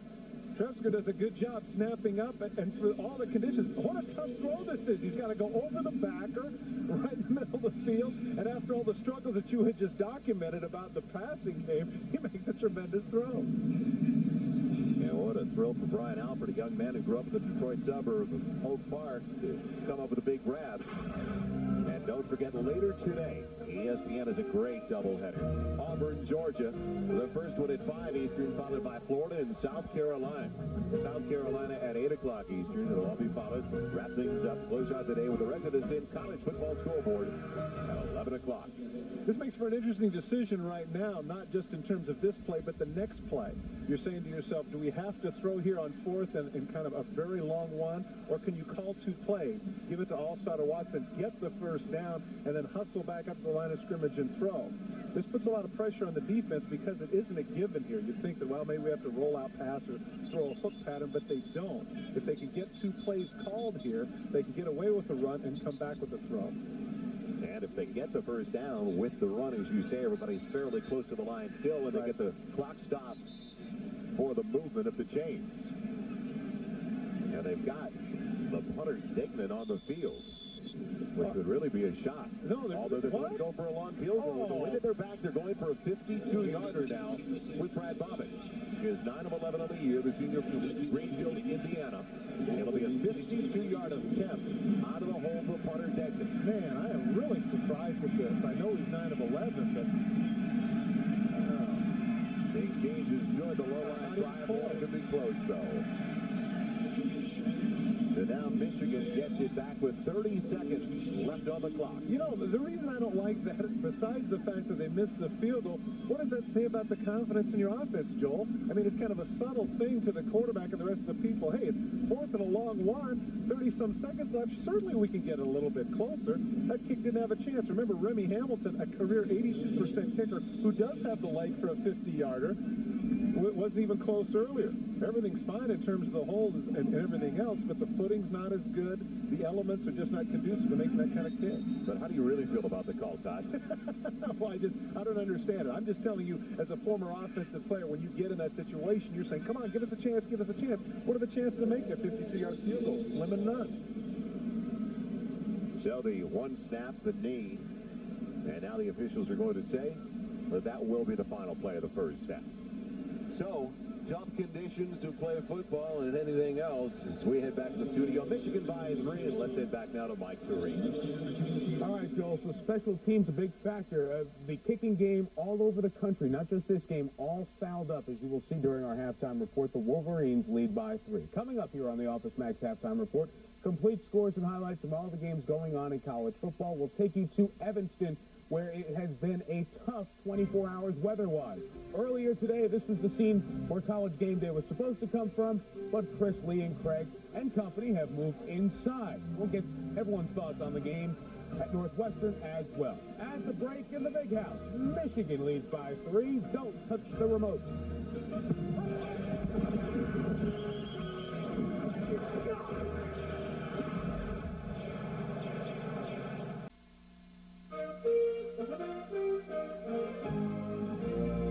This halftime report is brought to you by Office Max. No, it's Michigan in the snow and rain, 3-0. That's the scene in Alabama for the Alabama-Mississippi State game. Bobby Bowden and the Seminoles dealing with inclement weather in Chapel Hill for their game against North Carolina. And you've seen our game in the muck and the wet. Yeah, we all need to towel off after that first half. Michigan by 3 as we welcome you to the Office Max halftime report. This front that came through the Midwest, now heading through the South and Northeast, dropped some snow on Evanston last night. No snow really during the game for Iowa and Northwestern. The series, as we chronicled in game day, dominated by the Hawkeyes. Would they be the team that gets in the way of Northwestern's dream season? Early on, Eric Hilgenberg, the Iowa defensive end, taken off the field with a knee injury. So the Iowa defense a little undermanned for trying to stop Darnell Autry and company. Schnurr goes up to the air. Perfect throw, but Wayne Bates can't hold on in the end zone. 4th down, Wildcats go for a 50-yard field goal. It is good. The Northwestern on the go and field goal led 3-0. But back comes Iowa. A Cedric Shaw-led running drive for a score. Made it 7-3. Then on the ensuing possession, Schnurr, the fullback Hartel, tips it, intercepted by Tom Knight. Tom Knight takes it the distance, and Iowa scores back-to-back touchdowns to make it 14-3. But Northwestern takes it back down the field. Schnurr to Darren Drexler, up the middle. Is he going to get in? Touchdown, Northwestern. They've just kicked the point, so Northwestern trails Iowa by 4. 8:25 left, second quarter. Iowa looking for 22 straight in this series. To Florida State, of course, they lost their last game against Virginia on the road in Chapel Hill. After North Carolina goes 3 and out, the punt is blocked. Mario Edwards picks it up, takes it in. 7-0 Noles. Here's their first offensive play of the game. Warwick Dunn, denied last time he touched the ball against Virginia, not denied here. 43-yard touchdown for Dunn. He has just run in another one, sandwiched in between that, a North Carolina touchdown by Mike Thomas. The extra point was missed. So the Seminoles lead in Chapel Hill in the rain by 15. Also in the ACC, co-leader Virginia in College Park. Maryland's up 3-0. On the ensuing kickoff, hey, you got to touch the ball. Paul Jackson recovers for Maryland. It leads 4 plays later to this. Terp quarterback Scott Milanovic, who really snapped out of the slump last week, runs it in on the boot from 1 yard out. They go for 2 and make it up 11-0. Back comes Virginia, though. They had a field goal, and then a Tiki Barber 2-yard run. Capping off an 8-play, 47-yard drive. So the odd score, Virginia and Maryland tied at 11 in College Park in the second. Also in the conference, Clemson, which has been red hot, leading by the score of 7-0 over Duke. Emmett Smith's brother in the house again for a touchdown. We showed you the rain going on in Tuscaloosa, a factor for Alabama early. Wet ball, bad snap. The punter, Hayden Stockton, just takes it out of the end zone. Safety for Mississippi State. They're up 2-0. Then it's Coach Stallings' team. Mississippi State drives it down the field. Derek Tate to Eric Moles, a 4-yard touchdown. Jackie Sherrill, the Mississippi State coach, has never beaten his alma mater, Alabama, right now, leading by 9 halfway through the second quarter there. This was Temple's home game, but they moved it to RFK Stadium in Washington in hopes of getting some fans. It's a Virginia Tech-dominated crowd. The Hokies lead by 3. Syracuse, which lost at Blacksburg last week, putting it on Pittsburgh early 28-7. Rob Conrad, their freshman running back, has 2 touchdown runs, perfect first half for their quarterback, Donovan McNabb. More on the games we've just showed you the scores of. Back to Evanston, Chris, Lee, and Craig. Mike, thank you. A lot to talk about. Let's start with the game here. A very important answering drive. We showed you the touchdown the Northwestern scored to make it 14-10. It was set up by a personal foul penalty on Iowa on the kickoff, so a mistake. And then Northwestern, another one of those impressive answering drives. But Iowa so far getting a better push up front than the Wildcats. Well, you know, I've been watching the field out there. It's frozen. Darnell Autry, who is from Florida, had problems at the beginning of the game hitting up there. I didn't think he hit it up there with as much authority as he had in the past. He's getting better now. I think it'll help him, but you got a reason why he didn't play well at the beginning. Absolutely. Cedric Shaw's outperforming because he had more carries. You know, we sit there and we watch. It's cold, man. I'm telling you, my ears are falling off. I can't keep them up there. Cedric Shaw with 20 carries. His blood gets going in the body. He's moving out there, whereas Darnell Autry, up until this last series, just wasn't quite into the game. That'll help him a lot.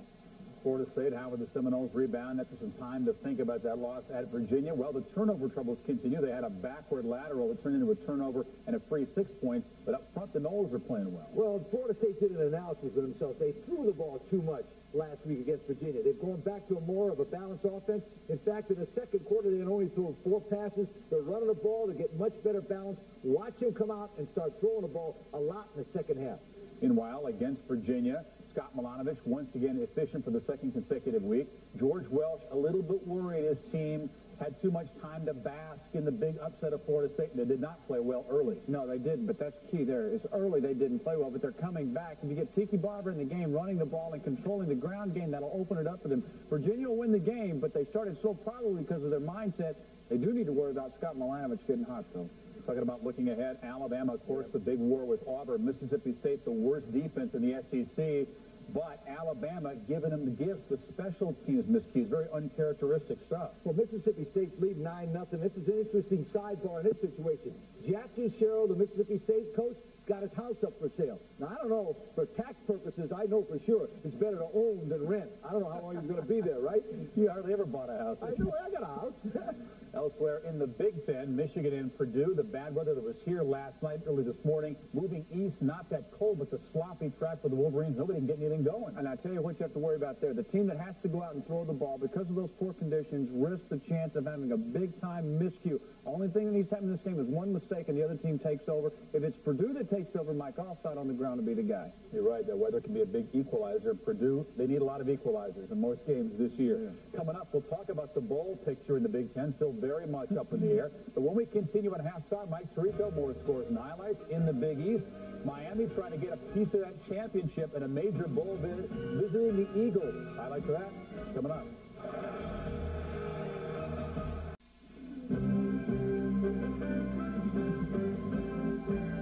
This halftime report is presented by Office Max. Take your business to the max.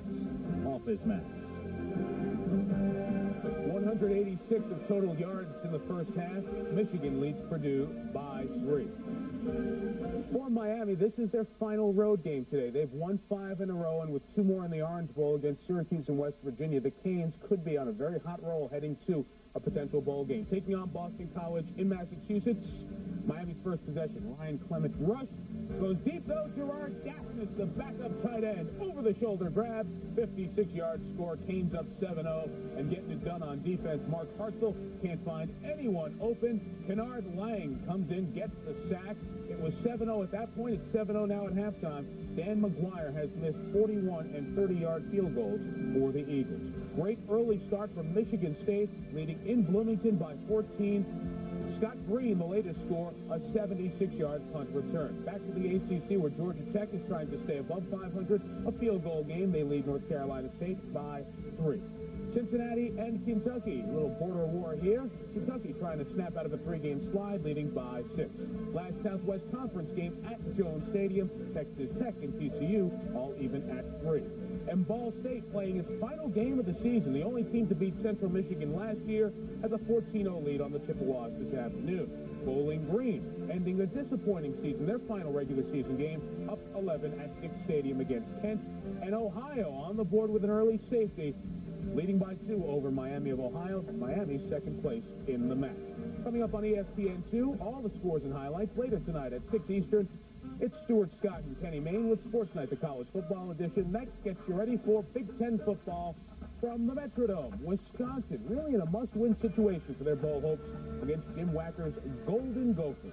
That's coming up at 7 Eastern, 6 Central.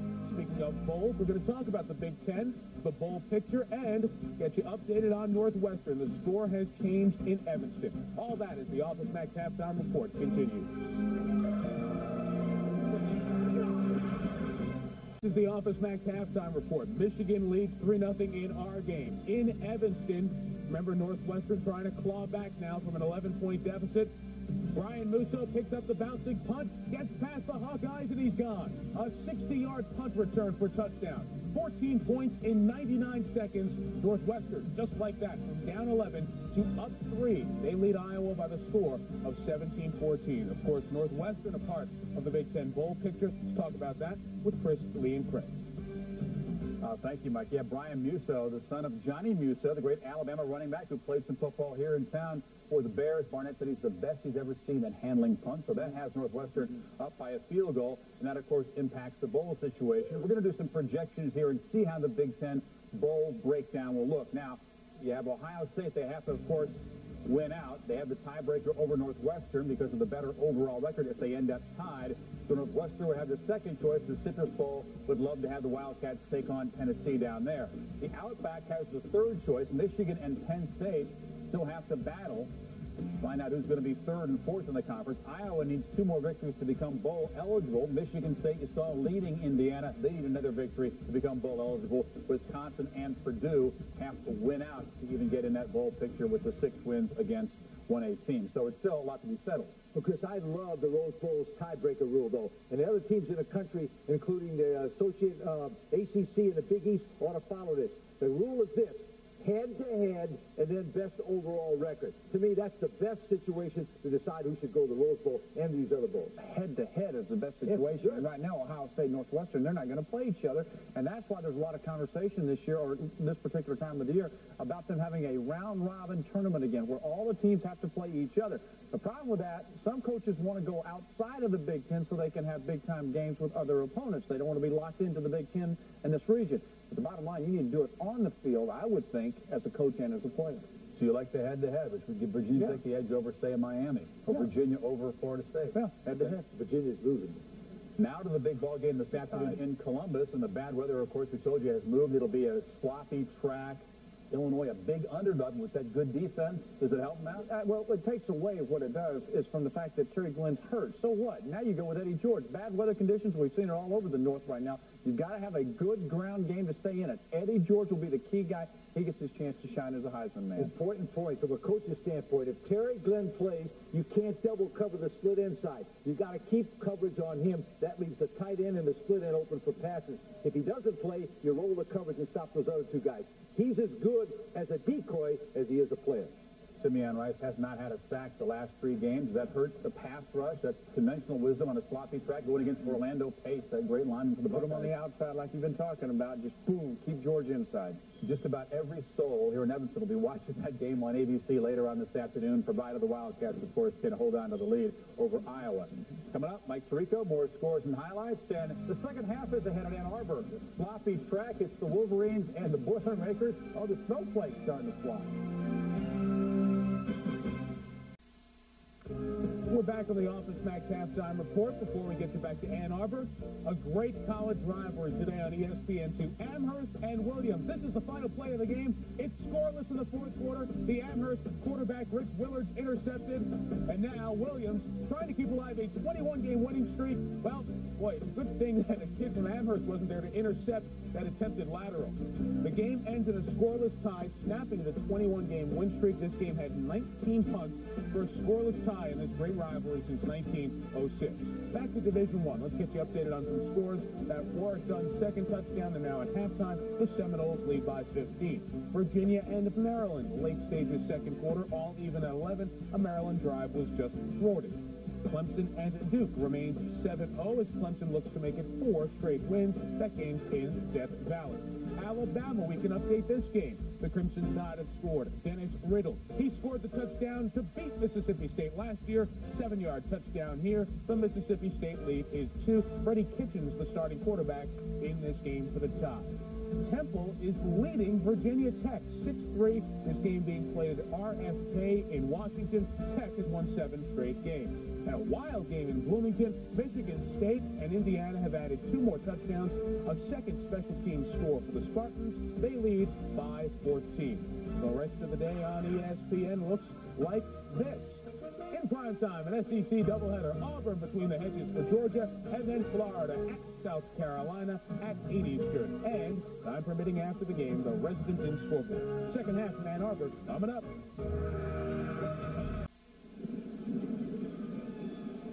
Welcome back once again to Windy and chilly Ann Arbor, Michigan. Joel Eisler with Todd Christensen. The wind definitely a huge factor, especially in the second half of a tight game. And Todd, you don't see a team defer their option to the second half to give up the ball to start the second half and give it away twice to start the game. But that looks like what the situation is going to be for the University of Michigan.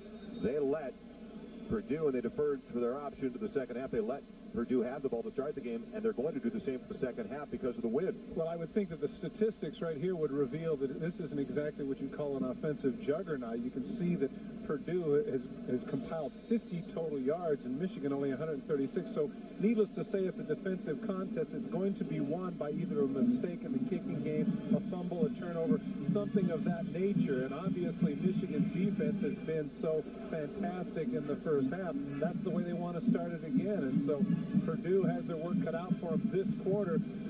As they've struggled offensively, now they must do it into the wind. So the Boilermakers sending back once again on the kickoff return, Lee Johnson. Jim Coletta, the head coach, I'm looking at, you know what, Joel, I just really don't like that decision at the end of the half. Even if they go for it and don't get it, at least you've got a little confidence psychologically with your offense. Right now, you only have 50 yards total offense.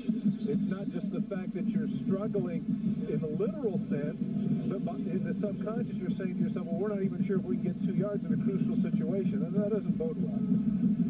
Not exactly a pick-me-up for the offensive unit. Joe Hagens going back with Lee Johnson. Back at the 5-yard line for the Boilermakers. Feely, the place kicker for Purdue. Jay Feely's going to need help once again, so holding the ball for Michigan. It's going to be Steve King, the free safety.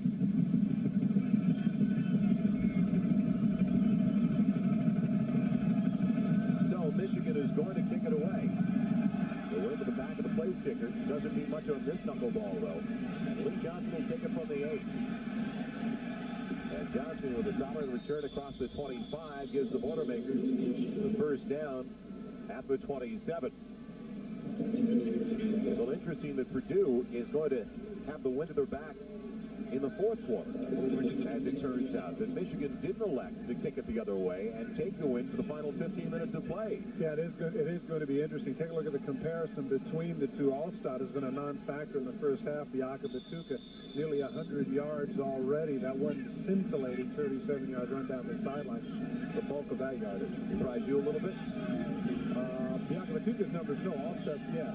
Yeah, really did. I thought he'd have bigger numbers. The 27 is the first down. Allstott breaking the initial tackle of the backfield for a yard to 28. Sam Sword. Well, the first one in to wrap them up. You know, I am surprised, though, that they're not taking the win for the fourth quarter, but here in the third quarter. Well, what the theory behind this is the way they started the game, which was 3 and out. And if the punter can only get one sent at midfield to the 45, Biaka Batuka takes off a couple of chunks, they can punch in the end zone. 10-0 on a day like this could be insurmountable. The wind is not just moving the flags, it's bending the poles today. You can see the uprights doing the same for the big flagpole. Next to the uprights at the south end. 2nd and 8. Give Allstott a couple on first down. Treacherous footing. You can see the little ginger off the gingerly on his footing as he gets a couple of more up to the 30. And we head back to the studio now with Mike Tirico. Mike. And we send you on this McDonald's breakaway to Evanston, Northwestern. We showed you the punt return by Musso up 3. Back comes Iowa, Matt Sherman. 39 yards, a foot race, and some upper body strength that Scott Slutzker wins. Iowa up 3 at the half. It would be a huge upset considering the way Iowa performed at home last week against Illinois right here on ESPN. So now 3rd and 6 outside of the 30 for the Boilermakers. Metzger has a receiver, and it's Donovan Donnie. He loses it. Allstott, Johnny on the spot. He's got it for the first down at the 41. He really was. You know, you look at that situation into the wind. Boy, that's a tough throw. Metzger does a great job. He does a tremendous job. It's just going to be a basic hook pattern. Right here at the bottom, he's going to come across, just settle down, tough throw into the wind. Now he's going to get the helmet on the ball. Allstott hustling behind is able to get the fumble. You know, they're always talking about the fact that this is a throwback guy, somebody who does not quit, who gives his all on every play. He certainly could have been loafing there and not been there. Instead, he's hustling behind the play, prevents the turnover. First and 10. That's the first time they've converted on a third down today. Drexler with time. And he's got a receiver picked up by Woodson. Woodson inside the 40 on the interception. And the true freshman from Fremont, Ohio, has his third interception of the season. And the head coach, Jim Coletta, is the one that got hit in the eye there at the end of the play. I hope he's all right. But that's a great play by Woodson. Two factors as to why he was able to pick that ball up. One, certainly the wind slows down the velocity of the football. And the second thing, he's a left-hander rolling right. Take a look at, remember, this is the play that earlier he had run for 13 yards so effectively. Now he has the same situation. The man appears open, but Woodson, you can see the ball slowing down going into the wind. Woodson able to pick it off. Gets knocked out of bounds right into the coach.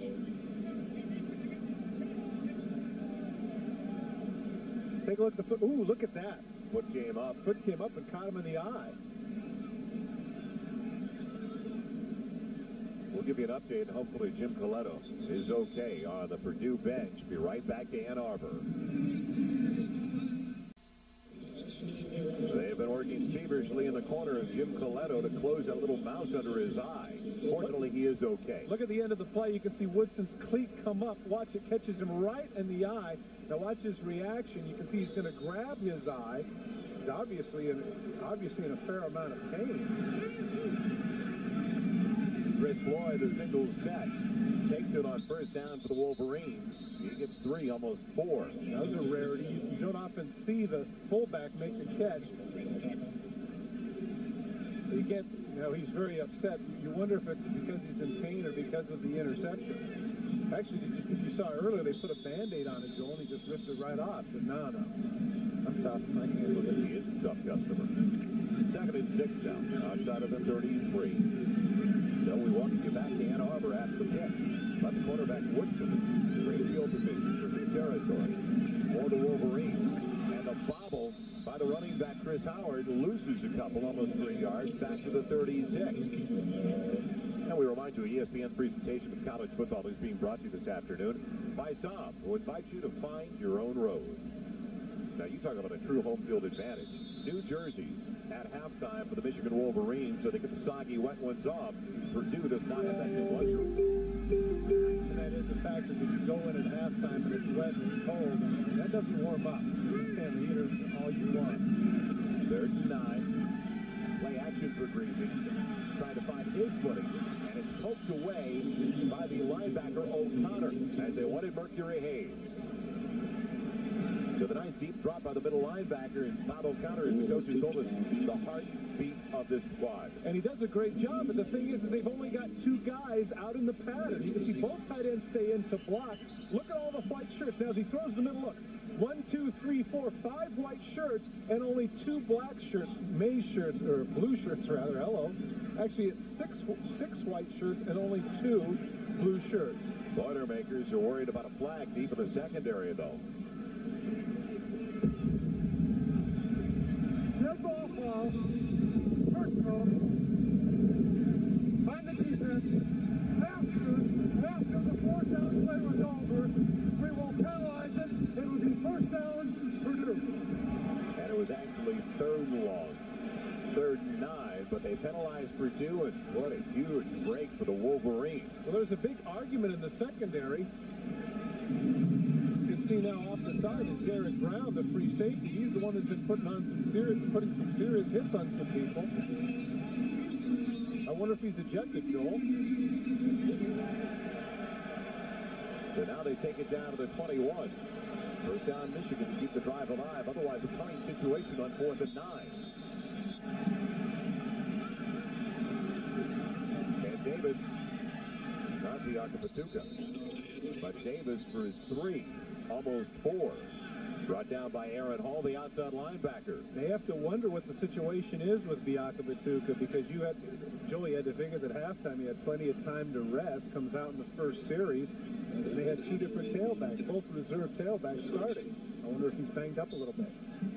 Dr. Bruce Monty, the SID here at Michigan, who said he was a little bit nicked up, and that's probably why they didn't use him around the goal line, and they used Ed Davis. That second situation where they had first and goal. So now 7 and 7. Call the 18. Davis again. Not much available on the left side. Washell quickly over there with Crick, the co-captain. Other Big Ten stores, as well as ACC.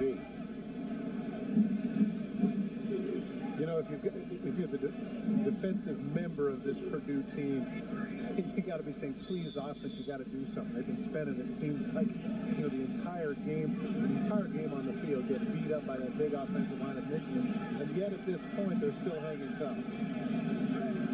Well, a couple of first downs in the first half for Purdue. You're right, that defense has been out there a lot. Here comes third and long. Greasy in trouble. Can he run for the first down? No, he will not get there unless he gets a real favorable spot. He was put down at the 12. They'll mark it just inside the 12. Paul caught up with him. The outside backer once again and another co-captain. He's been having a big game today, not just the interception, but the big tackles that he has made. Number 39 for Purdue has been outstanding. Bob Greasy with the hat on, watching his son, Brian. Got a fourth down situation, and they're going to go for it. So the former Boilermaker, it's an unusual situation, working on a Wolverine radio broadcast. Fourth and less than a yard. Carr is the fullback. That's a big defensive lineman there at fullback, Joel. And it's going to be Carr spinning for the first down inside the 11. Now, I got to tell you, that it may not seem like a big deal because you've seen that happen a lot of times with running backs. But that's a 275, 280-pound man who was able to make a very athletic play in spinning off and getting it. Take a look in the middle. He's gonna collide, and you figure that that's all he's in there for is just to run straight ahead. But he runs up the back of the center, spins, and makes the 360 and gets the first down. If he does not make the spin, it's Purdue football. Did he leave early, or is that just me? He's trying to show off his quickness. In the film, he'll be able to tell everybody, I'm the quickest of the three backs. Ed Davis is into the set in a two-tight end formation. And he just follows that big wall in front of him down to the 6-yard line for a gain of close to 5. Washell finally getting to the running back, but not much of a hole, just the surge. Well, the indication here, Joel, is, as I mentioned earlier, is that Purdue's got to be getting a little bit fatigued. Cold day, wet day to be out there that long, and they were on the field for most of the first half. Just about 6 minutes gone by in the third quarter, a 3-0 lead for Michigan. They can pick up a first down just inside the 1. Batuka stays on the sideline, and Davis stays in the backfield. And Greasy drops it, and finally covers it back near the 9. He has had problems all day long coming away from the center with the ball. Didn't see this kind of weather playing for Columbus High School in Miami, did you? No, not at all. See if he comes back a little bit early. He didn't. He just didn't get the snap, and actually he's lucky to get it at all because he's colliding there with his lineman. His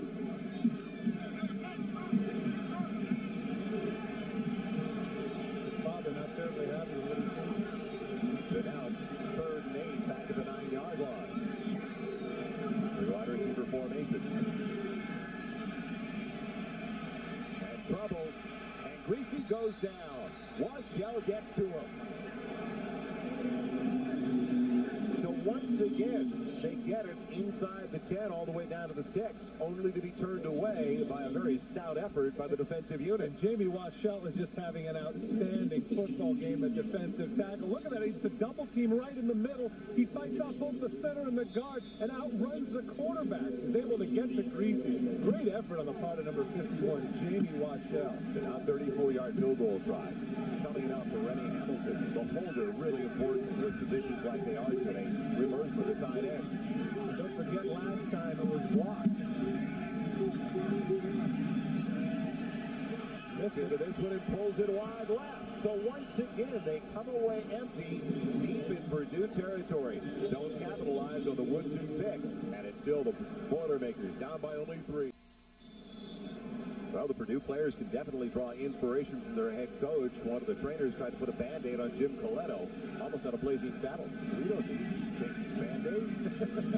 First and 10, Boilermakers at their own 20. Allstott waiting for a hole to develop. It was never there. And that's been the story for Allstott all day long. Irons the first one over there.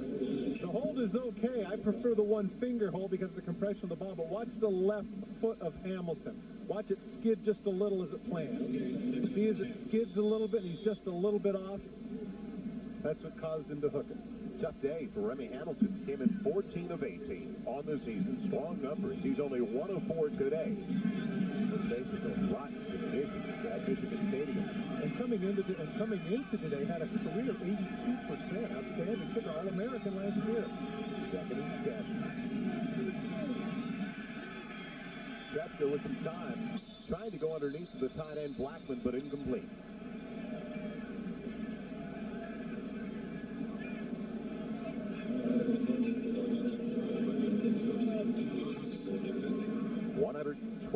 Seven consecutive games Michigan Stadium has had better than 100,000 people in the stands. To give you an idea of how tough these weather conditions are, I don't know if we have 55,000 on hand today. Third and 10. Back at the Boilermakers 20.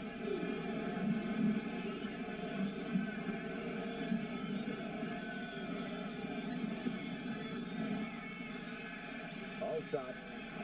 Again, good penetration to the backfield. And coming up, David Bowens. He didn't make the stop, but he definitely slowed him down. Well, of course, Jared Irons is in on the play as well. What Purdue tried to do there was spread some people out. They flexed Watson out at a flanker, but it didn't fool number 37, Jared Irons. And I'm surprised you haven't brought this up, Joel. Yes, I did play with his dad, Gerald. So you know, great linebacker, number 86 for the Oakland Raiders, and later with the Cleveland Browns. His son following in his footsteps. I tell you what, boy, his dad, Gerald, had some guns on him. I mean, he had some biceps, guys. I mean, he was put together. Degnan in the punt once again. Into the busiest Boilermakers. Another 3 and out for the Purdue offense. Donnie Timber waits. And another knuckleball. So Michigan's going to have great field position. We'll spot it at the 37. Coletto can't believe it. That's 15-yard punt. Sunday night NFL on ESPN. John Elway, the Denver Broncos, 5-4 mark against the 5-4 Philadelphia Eagles. Shannon Sharp, one of the best in the game. Ricky Waters leading the Eagles offensive unit. Join us 8 o'clock Eastern Sunday night. The NFL on ESPN. My kind of guys. Is it just me, or is it Dallas? Is Dallas 8-1 and the rest of the league 5-4? It feels that way, doesn't it, a little bit? A strange year in the NFL. Yeah, it is. It really is. Seems to be about 6 or 8 teams, and then a huge drop-off for the rest of the NFL. On first down, Greasy jumping, and Schumer waiting for the block. Almost got the big kick-out block from the center, Rod Payne. Still, he takes it down to the 28, and that's a big play in a game where there have been very few plays of more than 7-8 yards. Bianca Matuka, we understand, has a calf strain. They think he may be able to return, but right now, it's back by committee, and Clarence Williams is in there. This is a great play for a lot of reasons. One, they haven't done it. It gets the ball in Toomer's hands so he doesn't get discouraged, and it's a very safe pass to reestablish Reese's confidence. Now second and short. How often we said that today for either team? Second and a yard. And the new back, you can tell, he's got a real clean jersey. Clarence Williams, a true freshman out of Cass Tech in Detroit. Picks up the first down inside the 27 to the 26. Brought down by Bob O'Connor. Well, if nothing else, Bianca Matuka's got to be feeling good about the fact that it's taken now, 4 or 5 different guys to replace him. I mean, they've been throwing in all sorts of fresh bodies. Frustration has got to set in, though, if Michigan can come away with points. Second consecutive drive in this half. They started at the Purdue 37. Yeah, the odds have to be in the favor of Tresker and Purdue to at least get something mounted. And the way things are going, if they get one drive mounted and stick it in the end zone now, they'd be up. Williams getting the call, weaving his way nicely up the middle. Down inside the 25, close to the 21. And Washell wrapped up the running back. Well, you know what? They say he may be back. I'm sorry, I don't see it. I mean, if the guy's got the jacket on right here with his team on offense, only up 3-0, he's not out there, I don't like his chance to get back in the game. So essentially you're saying he's got everything but his pads on. Well, but that's the football thing. You still keep your pads on because you're a part of the group. I never understood that. 4:15 in counting. Michigan by 3. Greasy looking on the quick out. Turned in for Toomer. And he can't hang on. Not a pass throw at all, though, by Brian Greasy. Don't forget, coming up later, Todd and I will be selecting the Kelly Springfield Players of the Game. Special teams definitely could determine the outcome of this one. So now big third down for Greasy in the offensive unit. 3rd and 6. Haven't had a lot of success on third down so far today. They're only 1 of 11. He hasn't hit a pass on a third down today. The delay. Big hole for Johnson. He's got the first down of the 15. And check that Clarence Williams with the first down. Run right down by Bob O'Connor. That's a good call. It's a good call. They've been ineffective throwing the ball, come back with the draw. Look at the offensive line of Michigan creating a big gap in the middle. O'Connor falls off to make the tackle, but not before he gets the first down. It's a good call by Fred Jackson. Right in the middle.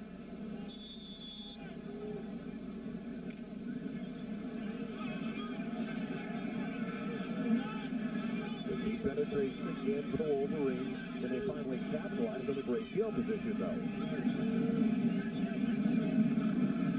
Williams belts into the backfield. Craig Williams got in early to right end. Williams carried. He's a senior.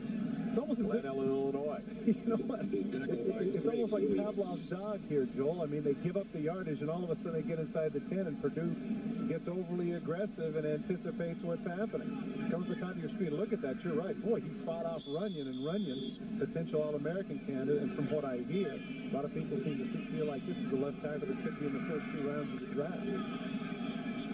Definitely beat Runyon with an inside move there. So now, second and chance back at the 15. Plenty of time for Greasy. Mercury Hayes underneath. Finds Lake Michigan. And look, he was doing the butterfly. That was funny. Bob O'Connor did an outstanding job of bumping him as he came across the field. Hayes runs the hook. Watch the middle of your field. Watch number 66. He's going to bump Hayes, but he can't run with him. Obviously, he's not called Mercury for nothing, and he's able to run away. Now as O'Connor and Hall knock him out of bounds, splash. I give it a 5-2. We won't call you the Russian judge. I like it better than that. 3rd and 1 now. 3rd and 7 from the 12. The delay. Good move. Can he get there? Touchdown, Michigan, and Clarence Williams. But there is a flag at the offensive line.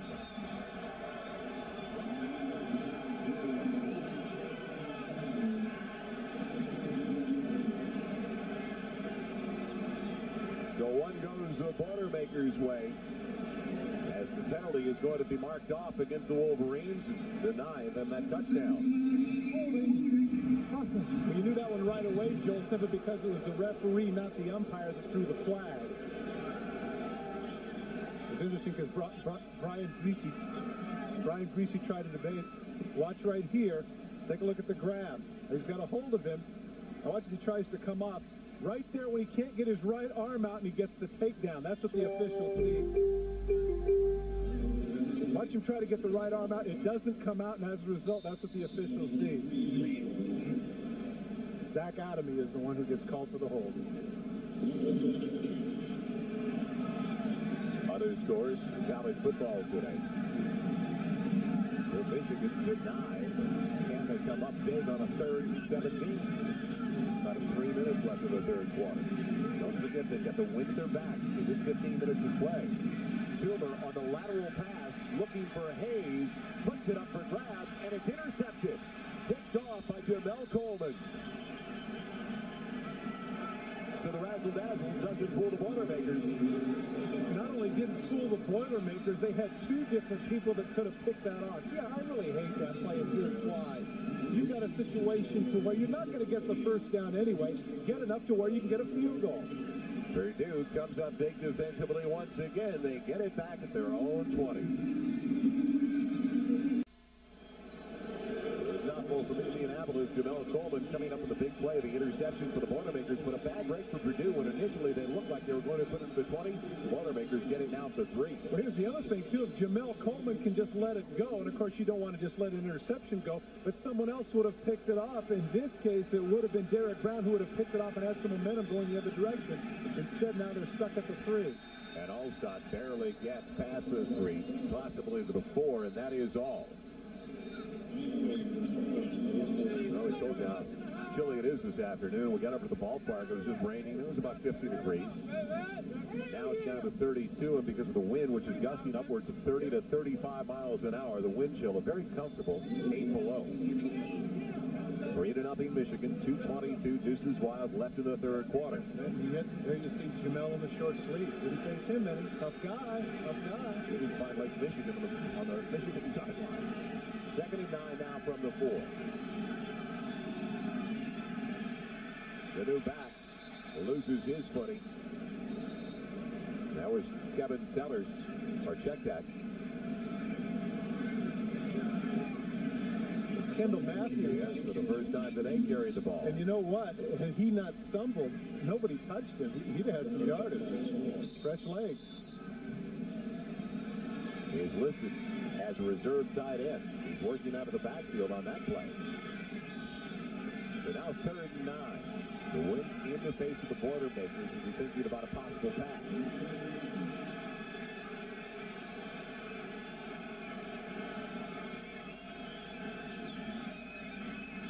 Ball shot onto the leg. And a punting situation. Coming up for the Boilermakers. 6th time today, they have gone 3 and out with a punt. And don't forget that Degnan's last punt was only 15 yards. The cheers are for the Michigan defense, which has been outstanding. But then again, in fairness to them, no more outstanding than Purdue's, which has been under much more duress.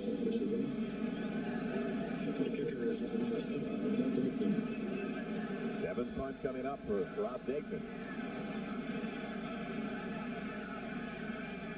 Schumer standing just inside the 40.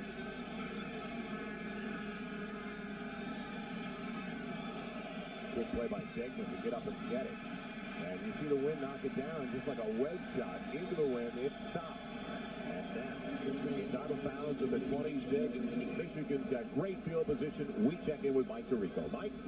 Wow, Joel. Just rain in Chapel Hill. Florida State's offense quiet for the first part of the third quarter. Now gets it done.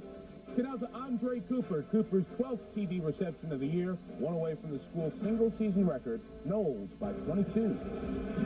Making it look too easy, Mike. They'll just rain there and just sleet here in Ann Arbor. 32 seconds left in the third quarter.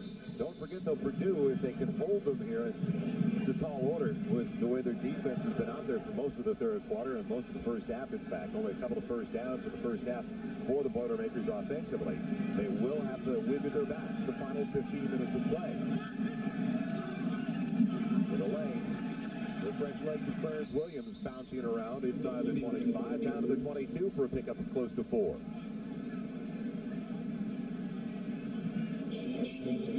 How many more times? You get in that huddle if you're Purdue, you say, how many more times can we do this? Can we hang on? And as you pointed out, Joel, if they continue to do it, if they can just hang in there, even force them again to kick a field goal, good or bad, still 1 score away. And the knock, of course, coming into the contest, at least before the Wisconsin game, Purdue would have a much better record if their defense just came through this year. Well, their defense has definitely held up their end of the agreement so far today after 3. It's back by committee for the fourth quarter for the Wolverines of Michigan as Tim Biakabatuka out with a calf strain. So right now, Chris Howard is the tailback in Greece. He's throwing on 2nd and 6. Going underneath for Remersma, who is belted by the linebacker Aaron Hall. Hall has played an outstanding game sideline to sideline. Yeah, he really has, and done it on both ends, both in pass coverage and run support. As you mentioned, he had to make the move over the weak side backer spot. That time he picks up the tight end he was sliding across, but he definitely made a transition and a move with the ball as opposed to Purdue in the second half. Drive started at 26, third and 3 now for the Wolverines. Greasy had the man in the flat and still gets the first down underneath the Mercury Hayes at the 14. Follow Connors making the stop, but not before Mercury Hayes comes up with a big third down conversion. You got to give a lot of credit to the offensive line of Michigan. They gave Greasy plenty of time. Watch to the right of your screen as he comes in. Mercury Hayes runs a swirl. Now he's going to sit down, pushes off the linebacker just a little bit, and Greasy's able to get it in there. If he doesn't have the time to do the little bit of a push and that pass is not completed, offensive line for Michigan deserves credit there. Michigan with only 3 points today. You see the problems they've had inside the 20, inside the red zone. Big stop by Washell. Looked like it was going to be a huge gain for Clarence Williams. He gets about 4, and we go back to Mike DiRico. Mike. From Michigan to the banks of Lake Michigan, Northwestern takes the second half kickoff, drives down the field, and a 69-yard drive is capped by a 3-yard Darnell Autry touchdown run, his 15th of the year. Northwestern retakes the lead. The darlings of college football, the Wildcats, on top of Ohio State in the conference. Number 5 in the nation. Purple pride. Purple pride. Good for college football. What a great score. Down to the 11. We're at 2nd and 7. Good protection again for Brian Greasy. Going underneath to his tailback, Chris Howard. It's complete. He's close to the 5. O'Keefer stopping the running back, but close to another first down. Short by a couple. Big situation here on third down. And you know what? Here's my guess. Is that because of the fact that they've struggled so much in the kicking game, I think they're in 4-down territory here, Joel. They could go off tackle, do whatever they wanted here on third. Safe pass here. Good tackle by O'Keefer. But now you got a situation where you've got 3rd and 2. Jamie Washell, who's been a problem earlier, this time they held him out. Zach Adam in the left guard doing a good job protecting his quarterback. They've got the ball in the backfield. Carr, he is going to get it. And will he get the first down marker? He's going to be short. It appears from this vantage point that he is going to be a little bit short, but as I say, the way the kicking game's been going, I think they're going to go for it. So it's going to be 4th down. Only a foot or 2 required for the first down. Boys, Carr's Wolverines, they lead it by 3. You know, if they were to fake here, any kind of fake, any kind of option, any kind of bootleg, he can just walk into the end zone because they're so jammed up in there. Spotlight on big number 96. William Carr, the junior from Carter High School in Dallas. 4th and less than a yard. It's Carr. He didn't get it. I don't believe it. No. Boy, what a Purdue defense comes up big again. And the Boilermakers will get it back. And I got to tell you, Joel, that is just some atrocious play calling. You got a situation where you got a dominant offensive line. All you have to do is take your receivers out, set up as you normally set up, spread the white shirts out. They don't do that. They jam them in, do the exact same play back-to-back, and they don't come up with it.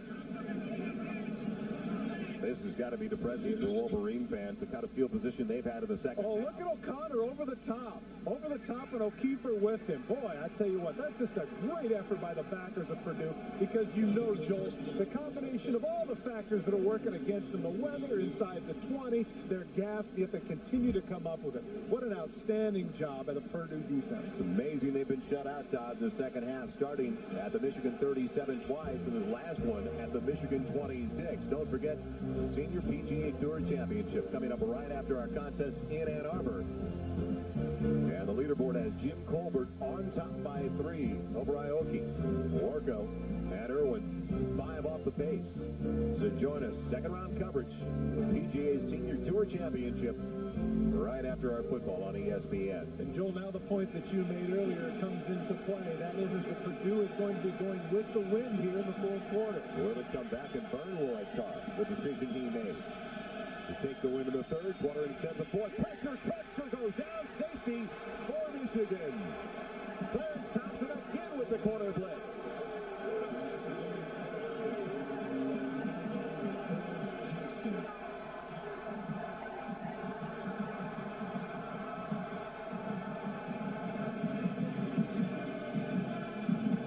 Here he's going to come. He comes from the blind side, and he just can't see him. There's no way to pick him up. The guard is covered. He comes in outstanding blitz. There's just no way that Tresker had any chance at all. the junior from King High School in Detroit, giving Michigan their first 2 points of the second half. Not a bad call by the Michigan defensive coordinator. No, absolutely not. Given the circumstances, you had to think that Greg Madison was ahead of the game. He was the guy that wasn't surprised by the play-action pass, calling the corner blitz. A gutsy call if the kid looks the other direction, but he doesn't. As a result, 2 points for the Wolverines. So the Wolverines now with a 5-0 lead in the 8th inning. 11:47. Very good. Left in the contest. Oh, nice. Yeah, look at that. Mercury Hayes back at the 16. Toomer, the leading blocker, forget it.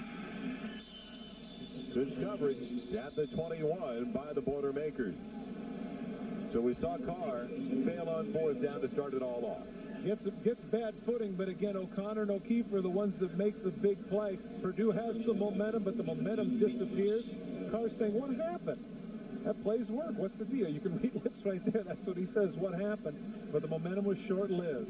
Here he comes in the safety blitz. Thompson just hammers Tresker in the end zone. As a result, a 5-0 lead. Not the first time they've used Thompson on that corner blitz today. Second time it's been successful. This time it was a 2-run home. They'll take it. In the eye.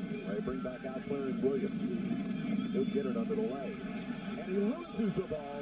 The offensive lineman, I think, covered it. Was it Runyon, the left tackle? It was. And you know what? That was an outstanding recovery. Very close. He had the ball between his shoulder pad and his wrist. Watch the bottom of your screen after the ball is fumbled. O'Keefe sprints over, tries to get. O'Keefer's the one that strips it. Now watch the ball where it is. Wedged right. Ooh, just lucky to come up with that. Usually the linemen don't have that good of hands, Joel. What a punch by O'Keefe on the way by. So Runyon avoiding disaster for Michigan at the 11-minute mark. And now Williams heads over to the bench after that play. And coming into the backfield now, Ed Davis. Loss of 3, 2nd and 13. Davis wrapped up by Greg Smith trying the right side. We head back to the studio and Mike Tirico. Mike, what's the latest? Joel, Alabama started in a 9-0 hole, but they're coming back thanks to the running of Dennis Riddle, who is over 100 yards already today. He has 145, including 2 on this touchdown run, tied by 5. Thanks, Mike. You know, tell number 4, you got to know where the ball is. Yeah, he's a little confused there. No eyes in the back of his head. What's up? So 5-0 game here in Ann Arbor. The weather conditions have really throttled the 2 offensive units. And now 3rd and 9 for the Wolverines.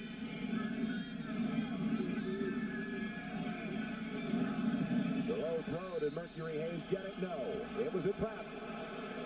Tried to go down and scoop it. Well, I haven't been in that situation before, Joel. Of course, you know that I never beg for catches like that. However, you grovel a little, though. Yeah, I could be a little subservient. Watch the ball. Watch the ball. Does he get his hands underneath the ball? That's the question. Does it skip? Well, his hands are underneath it, but right there you can see that the ball hits the grass. He's able to surround it. But his thespian ability is to no avail with the striped shirt. Now a huge play for the special teams. Harris ready to punt into that stiff wind. The end over ender. Olabadani stays away from it. And Purdue will have it at their own 43. So finally, some field position for the Boilermakers. Come back and see what they can do with it. Put on a yellow slicker today, and you're wearing team colors for either Purdue or Michigan. Welcome back to Ann Arbor. Joel Mize along with Todd Christensen. First and 10 of the 43 for the Boilermakers. Inside of 10 minutes left of the contest. Tresker finally has some time. And throws it short of the intended target. Looking for Charlie Stevens, his tight end. Same situation. The receiver's trying to beg for that ball, but the ball hit the grass. Tough day for Tresker, 3 for 8. Tough day for the ground game of the Purdue Boilermakers, and they had to have a big day on the ground. Absolutely. You can see there 11 plays, 13 yards. A great deal of that is because of the poor field position and the weather, but it's the running game, as you pointed out. I mean, you can see, we mentioned at the time of the show, 252 yards a game first in the Big Ten. The defense for Michigan has been outstanding, only 34 yards thus far today for the entire season. 2nd and 10 situation. We're into the back of the Boilermakers finally in the 4th quarter. time. Hunter throws a wide-open receiver once again. He had Alford that time, his favorite target so far this season. Well, they got some pressure that time. Ben Huff, the defensive tackle, was in his face, but now that's back-to-back hook patterns from each side of the field that they've attempted. And as you mentioned, both cases, the receivers were open, but Trefsker's not been able to deliver.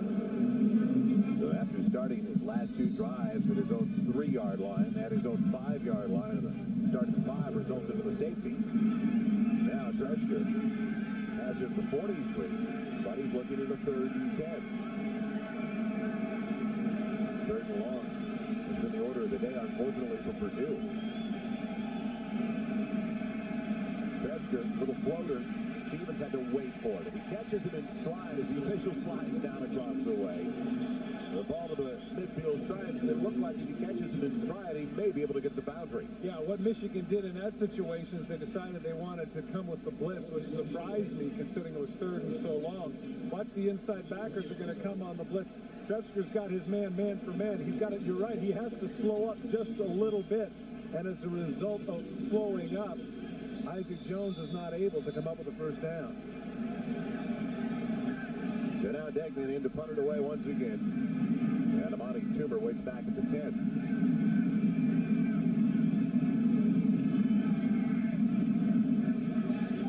Even with the wind at his back, it didn't make much of a difference as it sails out of bounds.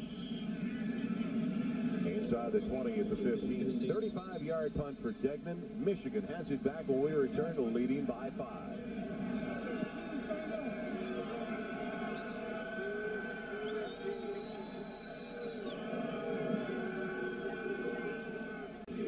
Old man Winters shut down the two offensive units of Michigan and Purdue.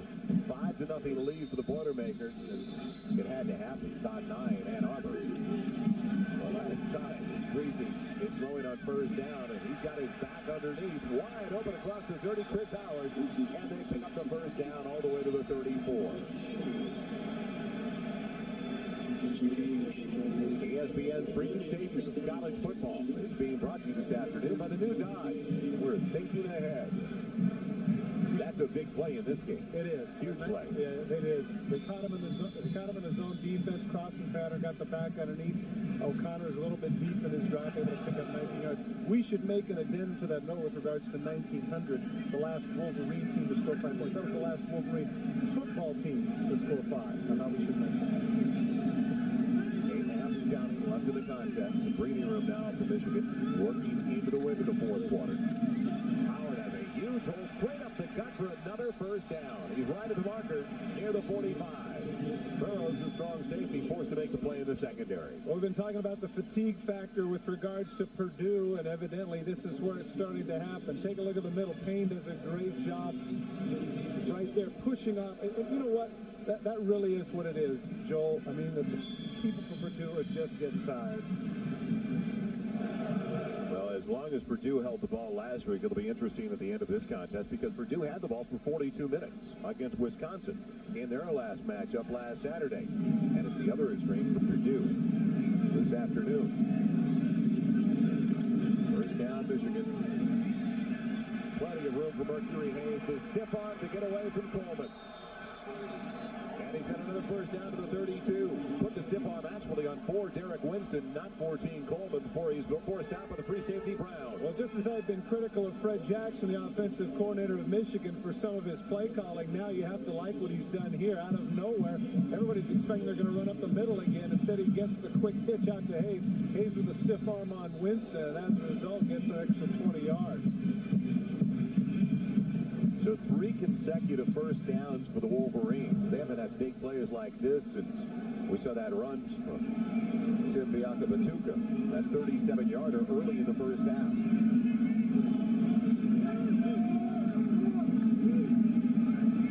The running back can't get out of the backfield there. Chris Floyd loses a yard. We head to Mike Tirico. Mike? Muddy field, reminiscent of that Flutie game against BC in 1984. That's the last time Boston College beat Miami. Looks like it'll stay that way. Danielle Ferguson, career-high 143 yards last week. Career-high 146 already today, including this 85-yard touchdown. Canes up 14. I'm telling you, he's got some wheels. Just that burst to midfield. Top second half of the season for Dan Henning's squad lately. Yeah, it really is. So now it's 2nd and 10. They'll give him back to the original line of scrimmage on the run by Floyd.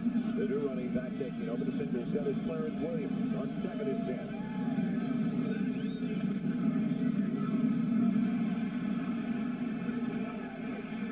Williams can't get away from Garrett Brown that time. Takes it down to the 29. I like Garrett Brown's run support, even though he had the personal foul. He's been doing an outstanding job today. Plenty of close games this year for Michigan. When you look at the Northwestern game, the very first game of the year, where they won it on the final play to Mercury Hayes, beating Virginia by 1. They lose last week by 3. And here another tight one, a 5-0 lead for Michigan. Purdue really has struggled. You know, in same situation, close games. I'm sure there's a couple of games they wish they could have had back, particularly Minnesota and Penn State. Both games they feel they should have won. Big 3rd and 6 for the Wolverines. The short drop by Greasy. Almost picked off by the corner, Derek Winston. He could have gone the distance as the tight end was the target, Remersley. Yeah, you know what? It's one of those situations where you're so grateful that the guy just got his hand on the ball. Winston is not fooled at all. He sees how it's going to develop. Now, Remersma does not get that finger on the ball right there. It's distracted just enough to where Winston can't come up with it. In other words, you're right. He goes the distance. We got ourselves a 6 or 8-5 game. Wolverines aren't going to try a 45, 46-yard field goal. Instead, they'll go for it on 4th and 6. To the wide side, Toomer over the short side. Will they get it off in time? Just barely. And it's dropped in the flat by the back end, Davis. You know what, Joel? That's the lack of savvy by the quarterback. Even if he catches the ball, he's not going to get the first down. You've got to throw the ball downfield and take a chance, because at this point, 4th and 5, if it gets picked, big deal. You've got to take a shot at it. He didn't. He looks downfield. There's Hayes on the hook. O'Keefer is right in the zone, does a great job, and he's out in the flat. Even if he catches the ball, he's going to be right on top of him for the tackle. So they fail on 4th down for the second time in this half. A huge difference in offensive productivity, but not a huge difference on the scoreboard. And plenty of time left for the Boilermakers. They take over their own 29. And you know what, Joe? We should also mention with 6:58 left, there's still plenty of time to run the ball. Even though they haven't been successful, that would be something that might fool Michigan at this point, because clearly they've loosened up. Watson, the tailback on the toss sweep. Out to the 30 for yard and a half, and that is it. So 2nd and long coming up. We remind you ESPN2's complete coverage of college football with the scores on ice. Interviews all coming your way with Sports Night. The college football edition at 6. Then at 7, Wisconsin and Minnesota. Another Big Ten matchup. It's all on ESPN2 later today. 2nd and long and 3rd and long. To the story from Purdue. And this is the 2nd and 9.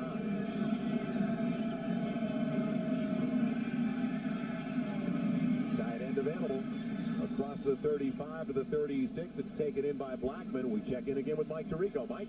Joe, Virginia was down 11-0, but they've scored 18 unanswered. Tiki Barber and Kevin Brooks doing the job on the ground. That's Brooks from 5 yards out. 15 of those 18 Virginia points off Maryland interception. So after a slow beginning, the Cavaliers starting to come alive. Now, Barber had something. He was 2 yards short of being the all-time Virginia rusher. Needless to say, he's already done that. 3rd and 2. Allstott came in, even only 35 yards. Become the Boilermakers all-time leading rusher today, but he's close to 35. As Tresker with a blitz coming up the middle, can't get rid of it. He does finally, but it's low for the tight end again, Blackman. So they can't convert on 3rd, a little more than 2, almost 3. Tresker actually does an outstanding job of getting the ball off at all. Jared Irons coming on the blitz. Take a look. This is what's called the Bullets blitz, where both inside backers come. Allstott's able to bump him off just enough. That's actually a great play by, as I mentioned, by Tresker just to get rid of the thing. And now Purdue vacillating as to what to do here on 4th and 2. They decide to kick. It's been an ugly second half for the Boilermakers offensively. There's 6 possessions. 4 of them 3 and out with a punt. One didn't even go 3. It was an interception by Woodson of Michigan in the first possession. And then only 1 snap. The safety by Thompson on the corner blitz. Degnan low line driver. And this time Timmer's going to have the opportunity from the 16. They've got a bounce across the 25, so decent operating position now when we come back for the Wolverines at their own 27, up by 5. Some hearty souls at Michigan Stadium, and you've got to be. A hearty bunch to still be here at this point. 5-0 ball game, 5:24 left. Now, to the Wolverines take some time off the clock. The tailback going nowhere is Clarence Williams. True freshman out of Cass Tech in Detroit. Now Purdue has to take some chances here defensively. They're going to have to come with some blitzes, and even though they don't want to do it with those two wide receivers, they're going to have to go with some man coverage. Now the pressure then becomes comes upon the shoulders of Brian Greasy to be able to pick that up, because they've got to go with the 8-man front here, because they know that Michigan's just trying to run the clock out. And every first down, just about 90 seconds off the clock with a fresh set for the Wolverines. It is a 2nd and 8 situation coming up. All 3 timeouts remaining for Purdue as well as Michigan.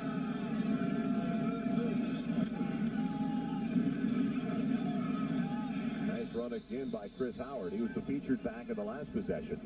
He takes it to the 33, near the 34, brought down by Craig Williams. The very thing that I was talking about didn't transpire, and that's that they decided that they had 4 deep in the secondary, which I don't understand. You can't have 7 in the box here. You know that Michigan is going to run the ball. Purdue, in that case, had 4 people in the secondary. I don't understand that. Take a look back here. You've got free safety. You've only got 7 up front, and as a result, you've got a 6-7-yard gain. This is where Purdue has to take some chances. They've got to come up with some people in the box. Go man on the outside. They cannot afford to let Michigan get a first down.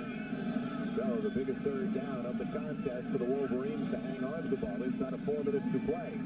They've got the cushion in the corner. Tilmer makes the ground for the first down. It especially helps when your quarterback Coleman slips down. Well, not only slips down, but again, he's 8-9 yards off the ball. That's an absolute gimme for Greasy and Toomer. Toomer is somebody that certainly has to be frustrated this year. Toomer was a guy last year, 1,096 yards. He set a receiving record for Michigan and led the Big Ten. This year, he has struggled as a result of the quarterback changes. But right there, certainly a big catch for a first down for Michigan. And a break after the first down for Purdue because they have not restarted the clock after setting the chains. It is still stopped at 3:47. First and 10 from the 43. Right guard move. Dead ball foul coming up against the offense. This is the sort of thing that just drives a coach crazy. Other scores from around the country.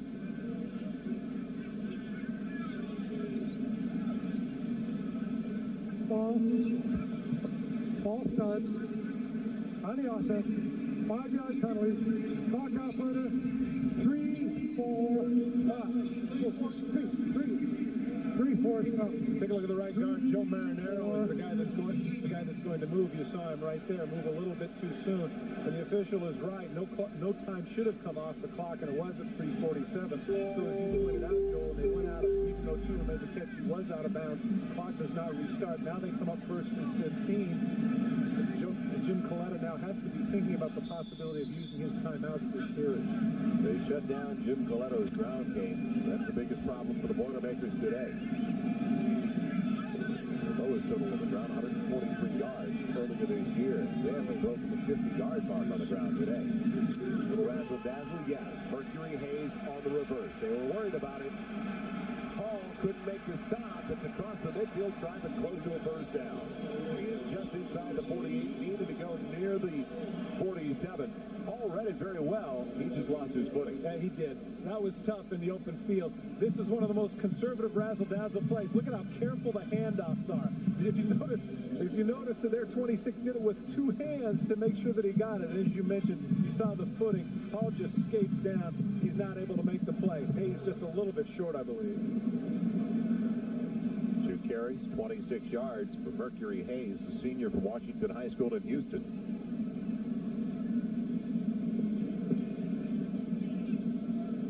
And by a couple of inches, he will come up short. But it's only second down coming up for the Wolverines at the same time. After the mark-off, it was 1st and 15. Once again, you got to give Fred Jackson, offensive coordinator for Michigan, some credit with that, because you had to figure that, wait, you know, in this kind of weather, you might not want to risk those kind of handoffs.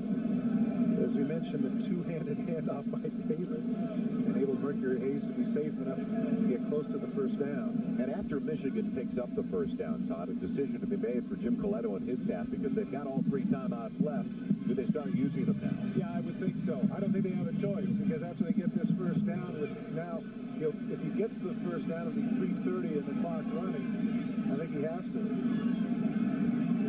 The 2nd and inches inside the 48 of the Boilermakers. And Ed Davis sweeps the single step.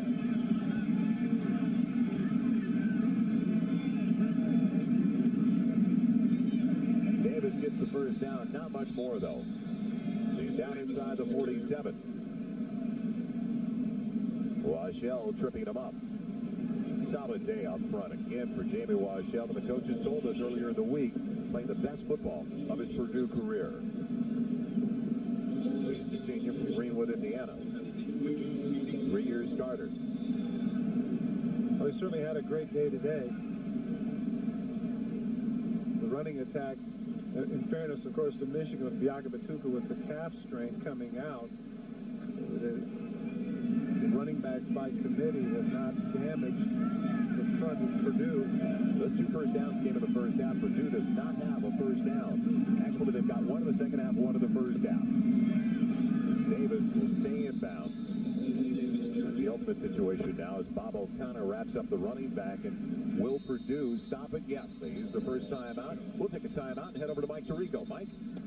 Okay, Joe, we'll send you up to Boston, where Miami's 14-0 lead is no more. 69-yard drive. Steve Everson, 3 yards, fights it over the goal line to get in. BC now down just 7, trying to hold Miami. Meantime, in Evanston, that first drive of the second half score by the Wildcats standing up. They lead Iowa by 4 in the 4th.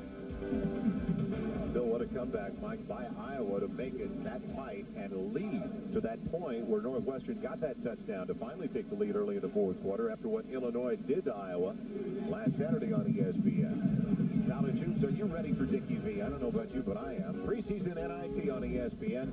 Full slate. It all begins on Wednesday. Manhattan, Georgia Tech, DePaul, Michigan, Weber State, Fresno State. The Shark is back. Jerry Tarkanian's first game at Fresno State. And then at 8:30 Eastern on ESPN2, Long Beach State and Arizona. 400 college basketball games on ESPN and ESPN2 this year. Get ready, you Hoopaholics. It is going to be a great, great time.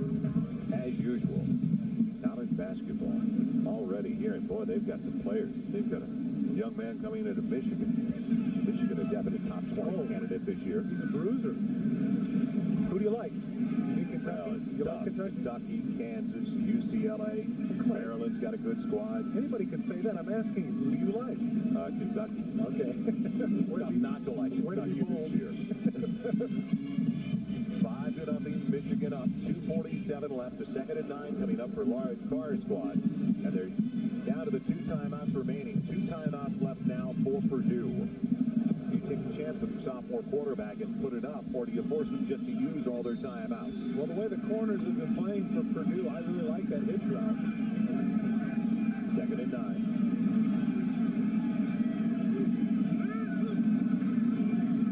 Play it safe with Ed Davis. And the defensive back coming up, making the play. It was Derek Brown, the free safety. Now, see, this is what I don't understand. Shouldn't they know by now that they're going to call timeout? That costs about 5-6 seconds. 2:35 left. Purdue down to their final timeouts. If you like sludge, this is the place to be. Welcome back to Michigan Stadium in Ann Arbor. Joel Meyerslow and Todd Christensen.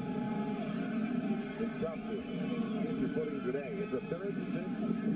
They're only 4 of 18 on 3rd downs. They take the double reverse, and Davis inside the 40. Came up just about a yard short of where he needed to go. He's at the 38. They need to go down inside the 37. O'Connor combining with Crick on that stop. But a huge one for Purdue. It really is, and it'll be interesting here to see what the decision is with regards to Michigan. Good call again by Fred Jackson with the fake reverse. Davis cuts upfield. Crick, as you mentioned on the tackle, he's going to be a yard short. Now, while they deliberate on 4th down, let's check in again with Mike Tirico. Mike? We'll take this time out to remind you that golf is coming up at 3 Eastern, the Energizer Senior Tour Championship. Let's get you updated on some scores right now in the top 25. Northwestern holding on to that 4-point lead. They've lost their linebacker, Fitzgerald. Florida State, North Carolina just recovered an onside kick. Virginia has scored 21 unanswered to lead their game. Other games include Clemson looking for 4 in a row. Their defense has been great. K-State up 2 touchdowns. Scoreless in the second, Missouri and Colorado. Arkansas, early lead over Southwest Louisiana. Alabama, 14 unanswered. Virginia Tech, 2 defensive scores in their lead over Temple. And some other games include Alex Smith of Indiana, who ran for, I think, 22 first-half carries in the first quarter, I should say. That's an NCAA record, but Indiana's still down 17. Send it back to Joel in Ann Arbor. All right, Mike. Jim Coletto's Purdue Boilermakers out of timeouts now. And a decision for Lloyd Carr's Wolverines. They go for it on 4th and a yard and a half. They pick up the first down. It's essentially over. Yeah, that's right. And, of course, the way Purdue has struggled offensively, that's what they've got to be considering here, and that's exactly what they are going to do. The offense is going on the field. So Brian Greasy leading the offensive unit out. In the backfield, George Howell, the fullback, Ed Davis, the tailback on 4th and a little more than a yard.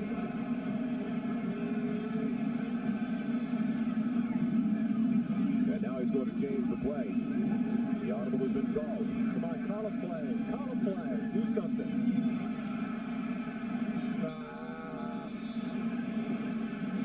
Instead, he calls the timeout. Todd Christensen loves it. Shoot. Well, you know what? You knew that was going to happen. It's Trying to get him offside. The offside thing. Well, today's Kelly Springfield players of the game. First from Purdue, the defensive tackle. Whale of the game for Jamie Weishell. And from Michigan, good bloodlines, Jared Irons. It's not just the tackles and tackle for loss, but the fact that Mike Allstott not only didn't get 100 yards or anywhere near his average, it was the fact that he didn't break Purdue's record, 35 yards. And Kelly Springfield is proud to donate $1,000 to each school's general scholarship fund on behalf of these fine scholar athletes. So now, Michigan will punt the ball away. Much to the chagrin, I might add, of the faithful here at Michigan Stadium. They wanted to see their team go for it on 4th down. And your broadcast partner. You really like the call. I'm just worried of the hut. Well, we're going to see Nate DeLong, the sophomore's first punt of the day. They've been going to Paraceras all day long. Back deep. It is going to be Olivadotti. They've not seen Allen back there since he bumped that one that was recovered at the 2 by Michigan. Olivadotti, the senior, Cooper City, Florida, the son of Tom Olivadotti, the defensive coordinator for the Miami Dolphins. Angling it for the sideline and stays down the middle, and it dies for the Wolverines at the 9. Great kick. So it's tucked at the 9. Good coverage on the special teams for Michigan. And it will take a 91-yard drive for the Boilermakers, but they do have plenty of time. And don't forget, coming up next, final of the year, the Senior PGA Tour Championship right after our football in Ann Arbor. Second-round leader Jim Colbert up by 3 over Aoki and 5 on top of Wargo and Irwin. So stick around. Great golf from Myrtle Beach, South Carolina, right after our college football on ESPN. You know, for somebody that hasn't done anything all day long, you got to say that that's a pretty big deal to come in there in one time. See Nate DeLong right there, come in and pin him inside the 10 yards. That's got to be a great feeling for that youngster. The two-way player Carr gets set in his stance. The member of the front four for the Wolverines. We'll also see it in the offensive backfield. Kretschmer on first down from the 9. Short gain to the 14. Taking it in, Olivadotti on that side, but again had to stop and wait. Put down by blue safety. Woodson was over there as well, the cornerback. So now 2nd and 5 for the 14. Plenty of time, running inside of 2 minutes left.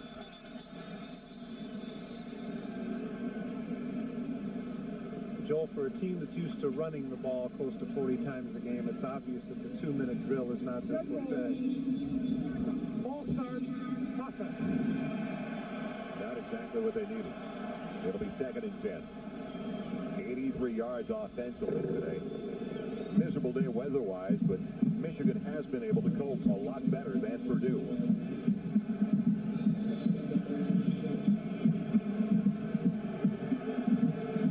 Let's give credit to the Purdue defense. One of the best in the Big Ten, especially in stopping the run. They set up the screen to Allstott. Allstott waiting. He's going to be buried short of the 10. They're out of timeouts, and it's down to 90 seconds left in the game. Well, Jared Irons came through that completely untouched. Even though he didn't make the tackle, he was the guy that was there first to get in the way. It's not a bad call, but you got to block it. They're now 3rd and 9 from the 10. Good protection for the quarterback. He's got Alford. He's at the 25. Almost breaks it to the boundary. What a tackle by Charles Woodson. First down, Purdue. You're right. That was a huge tackle, Joel, because they had the momentum and the maize and blue are going in the other direction. If Woodson doesn't make that tackle, he's at least in midfield. Michigan by only 5. Stops the clock momentarily for the movement of the chains for the first down. Tretzker underneath as Automadani. Can he get to the boundary? Yes, he gets out of bounds across the 40 at the 41. He was able to do that because Woodson slipped down. He had the short hook route. Of course, it only picked up about 8 yards, but what it did do is it stopped the clock and moved them forward a little bit. Woodson slipped down on the play. A bunch of what-ifs if Purdue sustains a drive here. And Lloyd Carr had the opportunity to go for it on 4th down. Todd Christensen was talking about it. Yard and a half. They decided not to. They could have run out the clock because Purdue had used all their timeouts. Now exactly 60 seconds left. And a second and short for the Boilermakers.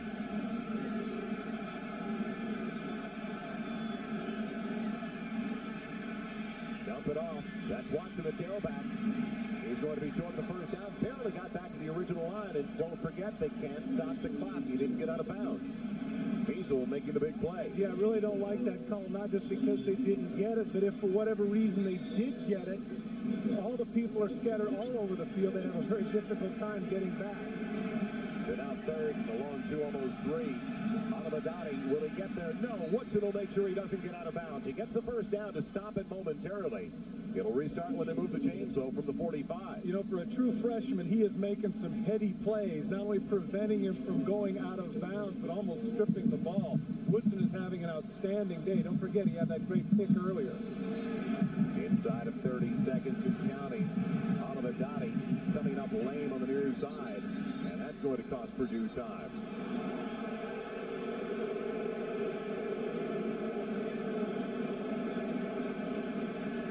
Well, now you have to question that because of all of a sudden he fell down like a drunken sailor. Then suddenly he's up and sprinting to the sidelines.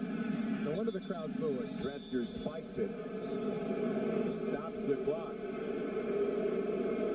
Only 17 seconds remaining. Does that fall under the heading of gamesmanship, Joel? Well, I thought maybe it was a leg injury, maybe a cramp or something like that, because he went down and he grabbed the back of his, like his hamstring. Oh, yeah, but then all of a sudden, boom, a sprinter. It was a 2.5-second cramp.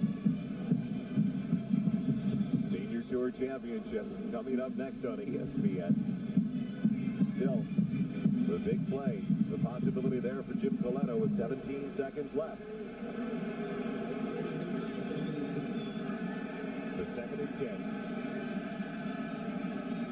No real deep center field right now for the safeties.